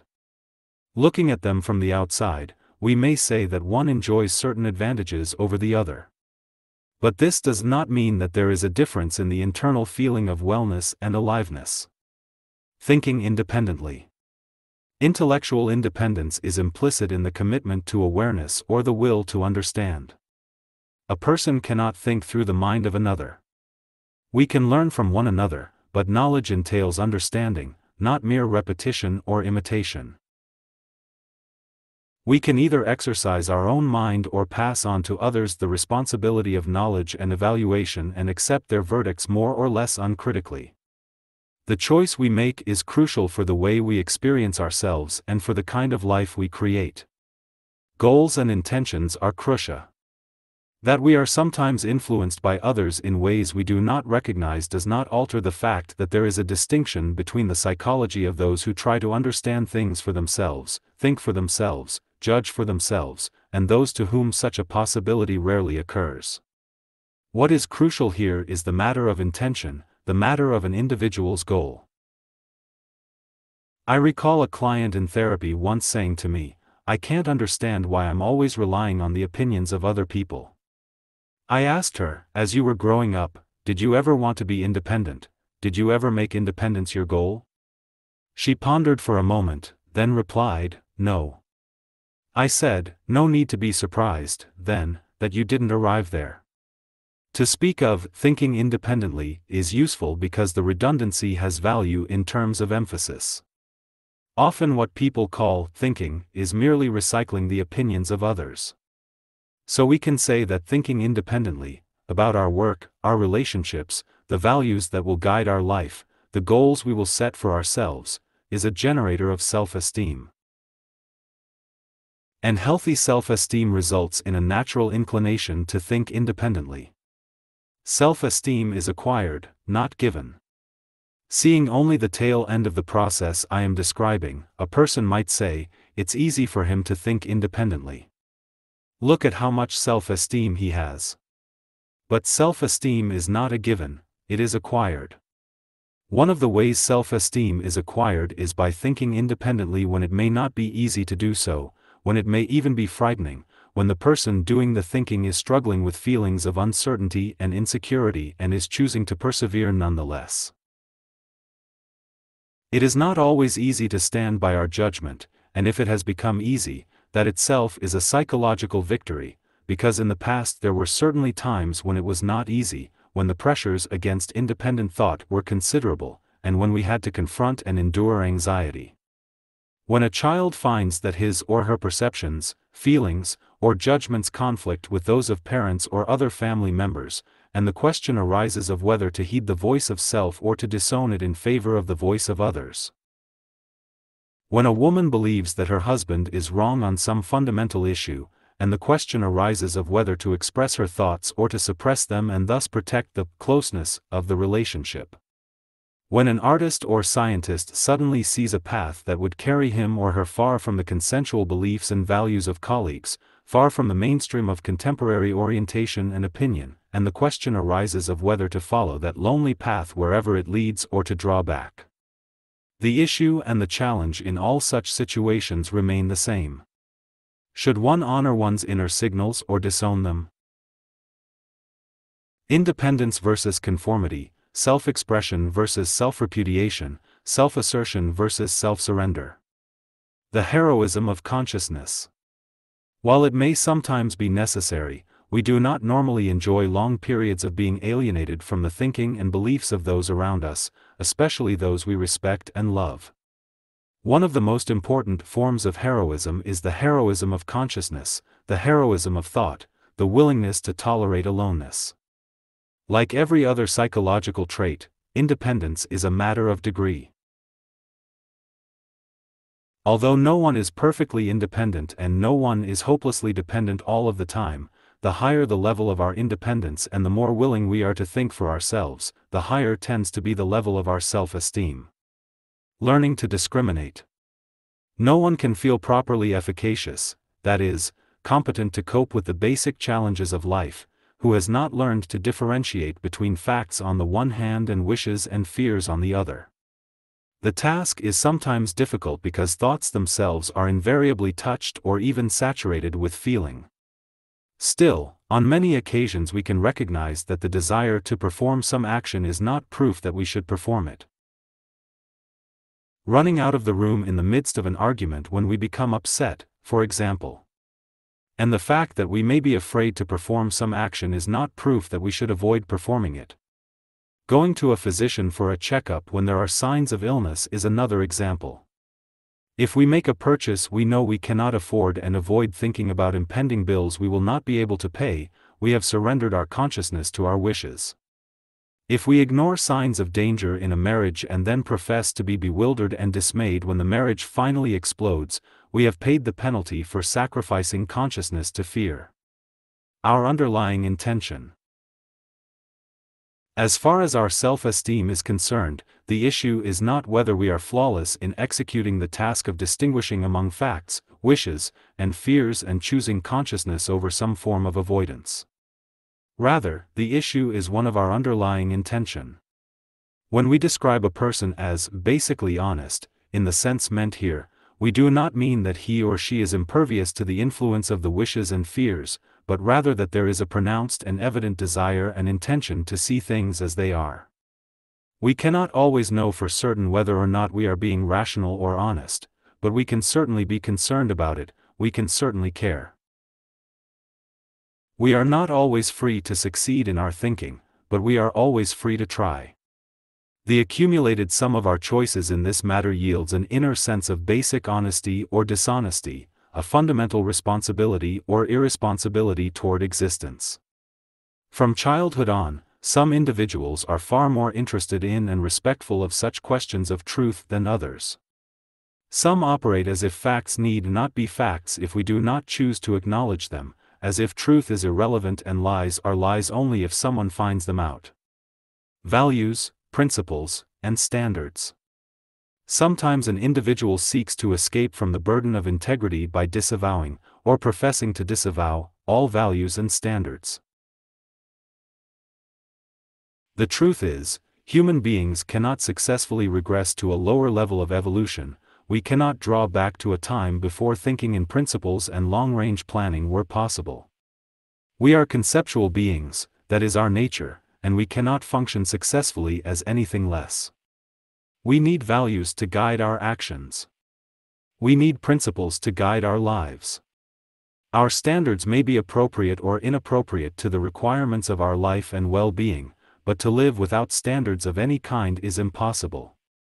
So profound a rebellion against our nature as the attempt to discard all values, principles, and standards is itself an expression of impoverished self-esteem and a guarantee the impoverishment will be ongoing. Let us acknowledge that the issue of living up to our standards is not always simple. What if our standards are mistaken or irrational? A code of values. We may accept a code of values that does violence to our needs as living organisms. For example, certain religious teachings implicitly or explicitly damn sex, damn pleasure, damn the body, damn ambition, damn material success, damn, for all practical purposes, the enjoyment of life on earth. This acceptance of life-denying standards is an enormous problem and one I have written about in The Psychology of Self-Esteem and Honoring the Self. Here, I will simply observe that once we see that living up to our standards appears to be leading us towards self-destruction, the time has obviously come to question our standards, rather than simply resigning ourselves to living without integrity. We may need to summon up the courage to challenge some of our deepest assumptions concerning what we have been taught to regard as the good. Self-acceptance. Where we see self-esteem, we see self-acceptance. High self-esteem individuals tend to avoid falling into an adversarial relationship with themselves. If we are to grow and change, we must begin by learning self-acceptance. In my experience, self-acceptance is not an easy concept for most people to understand. In How to Raise Your Self-Esteem, the longest chapter is devoted to this issue. The tendency is to equate self-acceptance with the approval of every aspect of our personality, or physical appearance, and with the denial that any change or improvement might be desirable. To be self-accepting does not mean to be without a wish to change, improve, evolve. It means not to be at war with ourselves, not to deny the reality of what is true of us right now, at this moment of our existence. We deal here with the issue of respect for and acceptance of the facts, in this case, the facts of our own being. To accept ourselves is to accept the fact that what we think, feel, and do are all expressions of the self at the time they occur. So long as we cannot accept the fact of what we are at any given moment of our existence, so long as we cannot permit ourselves fully to be aware of the nature of our choices and actions, cannot admit the truth into our consciousness, we cannot change. Accepting what I am requires that I approach the contemplation of my own experience with an attitude that makes the concepts of approval or disapproval irrelevant, the desire to be aware. Unconditional self-acceptance. There is still a deeper level on which we need to understand self-acceptance. Self-acceptance, in the ultimate sense, refers to an attitude of self-value and self-commitment that derives fundamentally from the fact that I am alive and conscious. It is deeper than self-esteem. It is a pre-rational, pre-moral act of self-affirmation, a kind of primitive egoism that is the birthright of every conscious organism. Yet, human beings have the power to act against or nullify this deep self-affirmation. An attitude of self-acceptance is precisely what an effective psychotherapist appeals to or strives to awaken in a person of even the lowest self-esteem. This attitude can inspire a person to face whatever he or she most dreads to encounter within, without collapsing into self-hatred, repudiating the value of his or her person, or surrendering the will to live. Thus a person might be unhappy about experiencing poor self-esteem, yet accept it along with the self-doubts and feelings of guilt. I accept them as part of how I experience myself right now. Self-acceptance, at this level, is unconditional. Self-esteem is not, and cannot be. When I endeavor to communicate the concept of self-acceptance to clients in therapy, I am sometimes met with protests. But I don't like the way I am. I want to be different. Or, I see people I admire, people who are strong, confident, assertive. That's the way I want to be. Why should I accept being a nonentity? We can note here the two fallacies already mentioned, the belief that if we accept who and what we are, we must approve of everything about us, and the belief that if we accept who and what we are indifferent to change or improvement. Self-acceptance facilitates change. I recall a female client who insisted that she could not possibly feel anything but self-loathing because of her inability to refuse any man's sexual overtures. I asked her if it was really true that she saw herself as a woman who could not say no. Yes, she replied tearfully. I asked her if she was willing to accept that fact. I hate it, she replied. I said that since it was true that was how she saw herself, was she willing to accept that truth and acknowledge it? After some initial reluctance she said, I accept the fact that I see myself as a woman who can't say no. When I asked her how saying that made her feel, she replied, angry.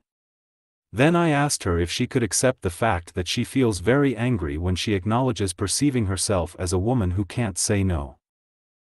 She said indignantly, I refuse to accept the fact that I am that kind of person. I asked her, then how can you ever hope to change? I guided her through several psychological exercises aimed at facilitating her acceptance of her present state. Essentially they consisted of helping her experience that this was the way she was right now. After a while, she reported a change of feeling, she gave up the sense of fighting herself. She began relaxing into the feeling that, at this time in my life, this is part of who I am. This is so strange, she remarked. Nothing has changed. I still have the problem. But I feel calmer. I've stopped shouting at myself. It's just a fact about me. I don't like it, but it's a fact. I acknowledge it.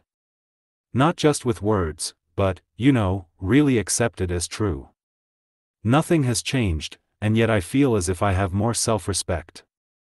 Then she made the most significant statement. And as I begin to accept the reality of what I've been doing, how I've been living, it seems as if it would be much harder to go on doing it, to go on doing things of which I disapprove. Things that are humiliating. Perhaps that's why I've resisted accepting it. As soon as you stop fighting and accept, something begins to happen. The power of self-responsibility.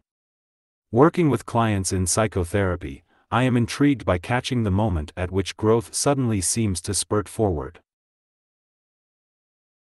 I often see that the most radical transformation occurs after the client's realization that no one is coming to the rescue. When I finally allowed myself to face fully my own responsibility for my life, more than one client has said to me, I began to grow. I began to change. And my self-esteem began to rise. In reality, we are responsible for our choices and actions. Not responsible as the recipient of moral blame or guilt, but responsible as the chief causal agent in our lives and behavior. I do not mean to imply that a person never suffers through accident or through the fault of others, nor that a person is responsible for everything in life that may happen to him or her. We are not omnipotent. But self-responsibility is clearly indispensable to good self-esteem. Avoiding self-responsibility victimizes us with regard to our own lives. It leaves us helpless. It is just this view from which many people need to emancipate themselves if they are ever to evolve to a non-tragic sense of life. There is self-empowerment in declaring, and meaning, I am responsible for the attainment of my desires and goals. I am responsible for my choices and actions. I am responsible for how I deal with people. I am responsible for the level of consciousness and conscientiousness I bring to my work. I am responsible for the decisions by which I live. I am responsible for my personal happiness. Much more remains to be said about the conditions of successful self-esteem, more than can be covered in this book. What I have offered here are some general observations concerning the fundamentals. The roots of self-esteem are internal. Self-esteem is rooted internally, in mental operations, rather than in external successes or failures. This is an essential point to understand. The failure to understand this principle causes an incalculable amount of unnecessary anguish and self-doubt. If we judge ourselves by criteria that entail factors outside our volitional control, the result, unavoidably, is a precarious self-esteem that is in chronic jeopardy. But our self-esteem need not be affected or impaired if, in spite of our best efforts, we fail in a particular undertaking, even though we will not experience the same emotion of pride that we would have felt if we had succeeded. Further, we need to remember that the self is not a static, finished entity, but a continually evolving creating, an unfolding of our potentialities, expressed in our choices, decisions, thoughts, judgments, responses, and actions. To view ourselves as basically and unalterably good or bad, independent of our present and future manner of functioning, is to negate the facts of freedom, self-determination, and self-responsibility. We always contain within ourselves the possibility of change. We need never be the prisoner of yesterday's choices. The power of self-esteem in the workplace. Self-esteem may be the most important psychological resource we have to help us meet the challenges of the future. That challenge is especially evident in the workplace, where it is becoming clear that self-esteem is not an emotional luxury but a survival requirement. Recent research is helping to clarify the important role that self-esteem plays in our ability to take risks, learn new skills, be creative, take feedback, deal with others fairly and benevolently, be productive and assertive. We need to cultivate these important traits in order to function optimally in our families, organizations, and communities. Chapter adapted from an interview with Nathaniel Branden by Aaron J. Kalish in Networking Magazine, 1991, Massachusetts chapter of the American Society for Training and Development.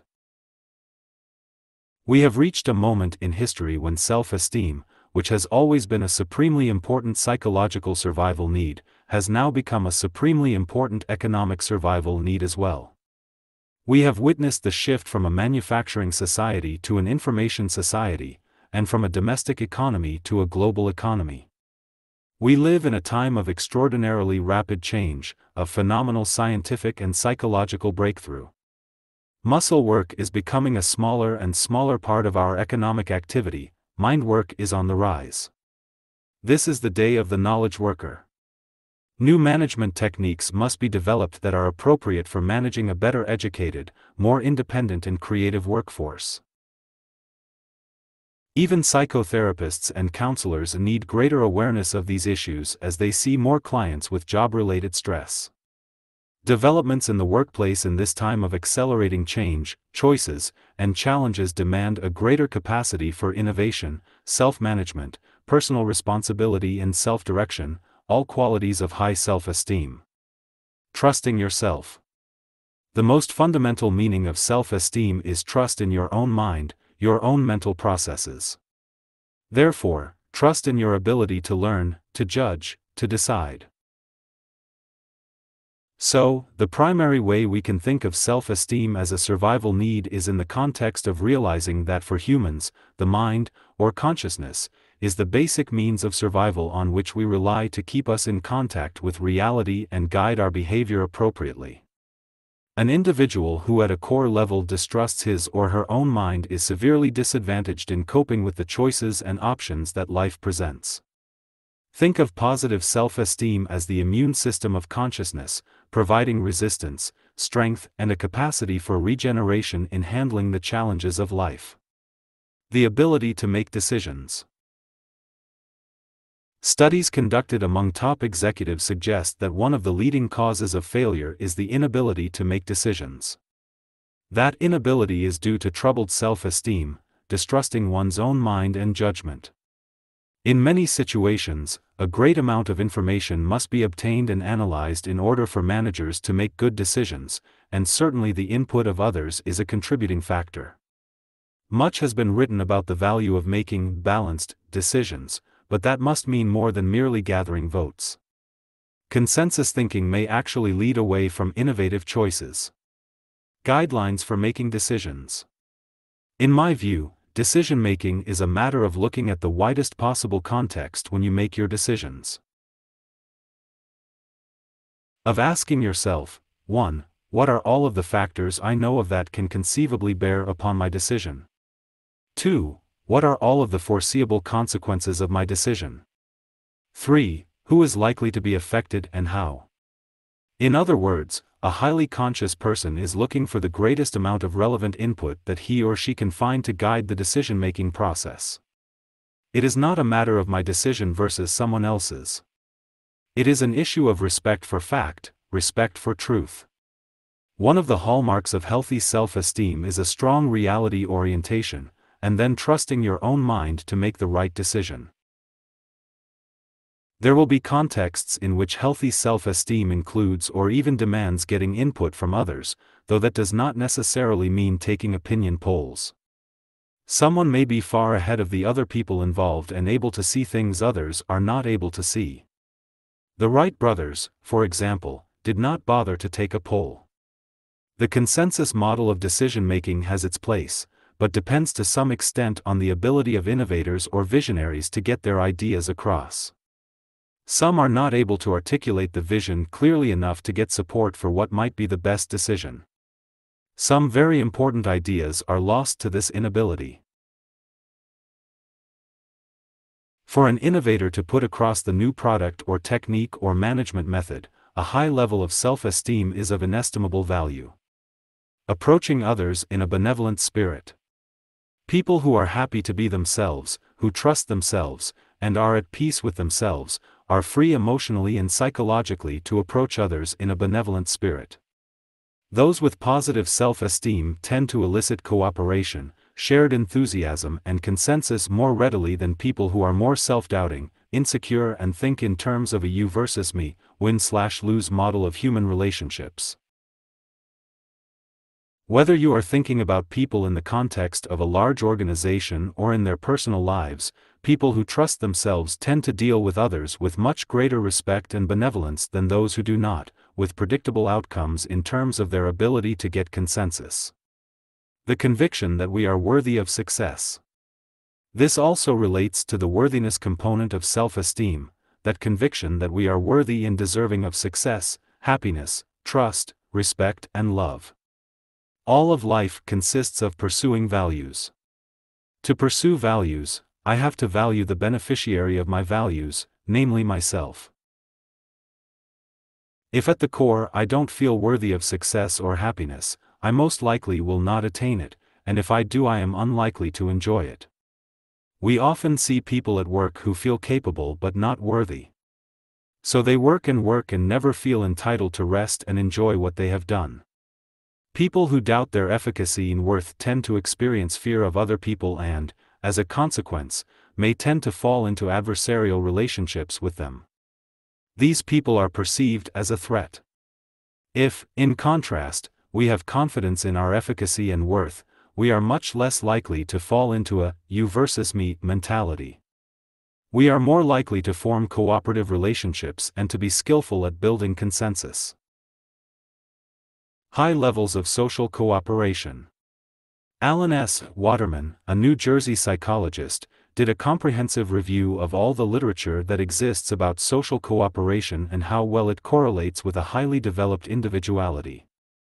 He found that it correlated very positively, and not only with social cooperation but with the qualities of benevolence, generosity, and compassion. People with high self-esteem are not driven to make themselves superior to others. They do not seek to prove their value by measuring themselves against a comparative standard. Their joy is in being who they are, not in being better than someone else. Feeling as if you make a difference. I once worked with a rather unproductive team. One of the core causes was that many of the individuals on that team really didn't feel they could make a difference. They didn't think that their contribution was going to count at all.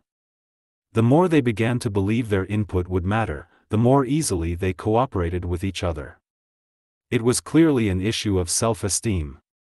It is a basic human desire to be visible to others, to be seen and appreciated for who we are.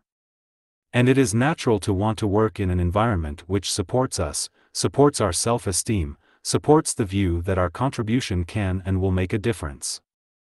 As economic cycles change, there are periods when people are unemployed or fear that they will be. Trying times can be handled better by those whose self-esteem and feelings of competence and self-worth are not derived exclusively from their jobs. Competence, internal, security.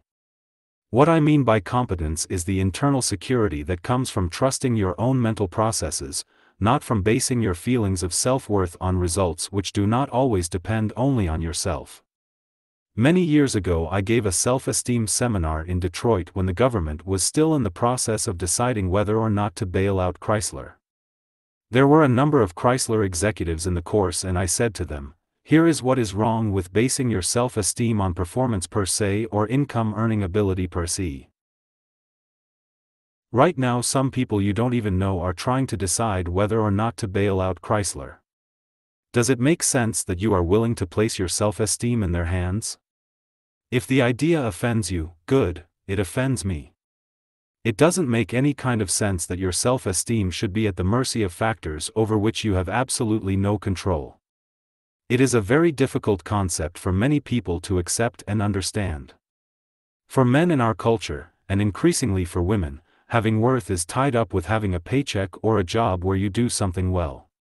Self-esteem anchored in our ability to learn. Because knowledge is exploding so rapidly, all of us, to remain effective, need to have a commitment to lifelong learning. For many, this represents a significant shift in attitude. It is not easy to take a more abstract approach in which self-esteem is anchored not in what we have or know but in our ability to learn. This is important not only in unstable economic times. Any unpredictable change can force the need to learn something new, and a person should think in terms of his or her own processes, not skills per se. For example, it is more helpful to ask, how did I go from knowing nothing about engineering, or sales, or training, etc., to knowing quite a bit about it? What do I already know about learning unfamiliar things that I can bring to this new challenge? High expectations for success.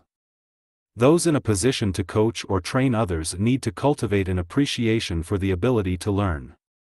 In the workplace, managers need to uphold high expectations for success in themselves and in those they manage, and at the same time create an environment where it's safe to make responsible mistakes. It is very tricky to create a disciplined, risk-taking, non-punitive environment. Holding people to high levels of expectancy while allowing them to grow and learn is not a contradiction, but it does take a lot of careful thinking in order to implement. You might start with the premise that they are going to have something worthwhile and interesting to say. And if you don't really believe that the person can think and that their opinion is worth something, think about how you would act if you did believe it. And then practice those behaviors for 30 to 60 days and notice any changes that occur. Regarding setting high expectations, when delegating work, ask the person if they can accomplish this task, if they are willing to be responsible for delivering it, etc. Work to get firm agreement about what has been promised. and then review it after the task is done. Goal setting responsibility. Whenever possible, it's desirable to have a group set its own expectations and goals within the framework of the organization's goals. It strengthens the experience of personal autonomy. And some research says that when groups set their own goals, they tend to set them higher than when others set the goals for them. Managers with positive self-esteem have less trouble giving up control of goal setting and other tasks. To implement such management techniques as shared goal setting, it is probably worthwhile to bring in a self-esteem expert who can really make clear what kind of difference it will make in the workplace and why. Initially, self-esteem training seminars are helpful with the goal toward integrating the information into daily practices. Once people understand how self-esteem operates in the human psyche, they will spot opportunities for application that an outsider would not. A manager is not a psychotherapist, and can't be expected to be. It has never been my view that managers should be. And furthermore, employees don't sign on for their manager's psychotherapy even if the manager were so disposed. Challenge, stimulate, and stretch. Studies suggest that we get the best out of people when we ask a little more of them than they think they can do. In other words, we stretch them. We set our sights high, but not so high as to be paralyzing. I think the same principle can be applied to ourselves. Managers need to set their self-expectations realistically, to be sure, but high enough to challenge, stimulate, and stretch. For every individual whose problem is that he overestimates his abilities, there are 100 people who underestimate theirs. If I were the CEO of an organization, would put a lot of emphasis on cultivating in myself and my employees the knowledge that people can do all kinds of things they don't believe they can do. Positive expectancy can help people see beyond their own limitations. In training managers to help employees flourish, would tell stories and give all kinds of examples hoping to spark the manager's creativity. This cannot be reduced to a training manual. No shortcuts to self-esteem. There really aren't any shortcuts to high self-esteem. We can't cheat reality. If we don't live consciously, authentically, responsibly, and with high integrity, we may be successful, popular, wealthy, and belong to all the right clubs, but we will have only pseudo-self-esteem. Self-esteem is always an intimate experience. It is what we think and feel about ourselves, not what someone else thinks and feels. Self-esteem really is the reputation we get with ourselves. Recommendations for further study.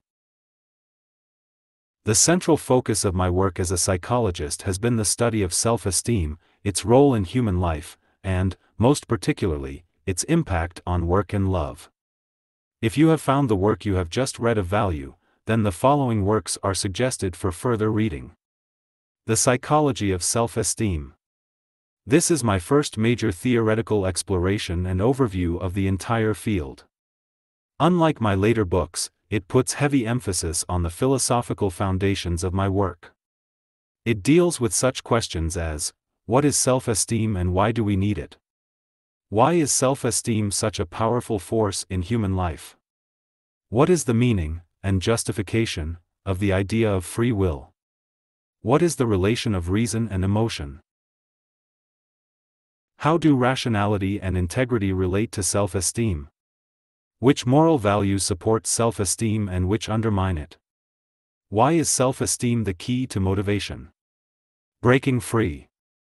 This is an exploration of the childhood origins of negative self-concepts, dramatized through a series of vignettes taken from my clinical practice. Through these stories we see in what ways adults can adversely affect the development of a child's self-esteem. Indirectly, therefore, the book is a primer on the art of child rearing. The Disowned Self. This book examines the painful and widespread problem of self-alienation, in which the individual is out of touch with his or her inner world, and indicates pathways to recovery. This book has proven especially helpful for adult children of dysfunctional families. It takes a fresh look at the relation of reason and emotion that goes beyond my earlier treatment of the subject in its scope and depth. Demonstrating how and why self-acceptance is essential to healthy self-esteem, it points the way to the harmonious integration of thought and feeling. The psychology of romantic love. In this book I explore the nature and meaning of romantic love, its difference from other kinds of love, its historical development, and its special challenges in the modern world. It addresses such questions as, what love is? Why love is born? Why does it sometimes flourish? Why does it sometimes die? What love asks of us. Originally published as the Romantic Love Question and Answer book, this revised and expanded edition, written with my wife and colleague, Nathaniel Branden, addresses the questions we hear most often from those struggling with the practical challenges of making love work. It covers a wide range of topics, from the importance of autonomy in relationships, to the art of effective communication, to conflict resolution skills, to dealing with jealousy and infidelity, to coping with the special challenges of children and in-laws, to surviving the loss of love. Honoring the self. Again, returning to the nature of self-esteem and its role in our existence, this book is less philosophical than the psychology of self-esteem and more developmental in its focus. It looks at how the self emerges, evolves, and moves through progressively higher stages of individuation. It explores what adults do that nourishes or subverts the growth of a child's positive sense of self, and what we as adults can do to raise the level of our own self-esteem. It examines the psychology of guilt. It addresses the relationship between self-esteem and productive work. It is the best summation of my thinking on self-esteem to date, 1992. If you could hear what one cannot say. This is a workbook. It teaches the fundamentals of my sentence completion technique and how it can be used by a person working alone for self-exploration, self-understanding, self-healing, and personal growth. The art of self-discovery. This book carries the work of the preceding volume further. Originally published as To See What One See and Know What One Know, this revised and expanded edition aims to provide counselors and psychotherapists with tools to be utilized in their own clinical practice. How to raise your self-esteem. The purpose here is to provide the reader with specific strategies for building self-esteem. The discussion is more concrete than in my earlier writings, more action-oriented. It is addressed equally to people working on their own development and to parents, teachers, and psychotherapists who are invited to experiment with the techniques it describes. Judgment Day, My Years with Ayn Rand. This investigative memoir tells the story of my personal and intellectual development, including the rises and falls and rises of my own self-esteem, through my relationship with 3 women, of which the centerpiece is my relationship with novelist-philosopher Ayn Rand, the fountainhead, Atlas Shrugged. It describes the extraordinary contexts in which I came upon some of my most important psychological ideas, including my first understanding, at the age of 24, of the supreme importance of self-esteem to human well-being. I am now at work on a major study of the foundations of healthy self-esteem. The new book, entitled The 6 Pillars of Self-Esteem, to be published by Bantam Books in 1993, will explore the most important internal and external factors that contribute to and support healthy self-esteem. By internal, I mean factors residing within, or generated by, the individual, ideas or beliefs, practices or behaviors. By external, I mean factors in the environment, messages verbally or non-verbally transmitted, or experiences evoked, by parents, significant others, teachers, organizations, and culture. I shall examine self-esteem from the inside and the outside. What is the contribution of the individual to his or her self-esteem and what is the contribution of other people? I regard this book as the climax of a lifetime of studying self-esteem.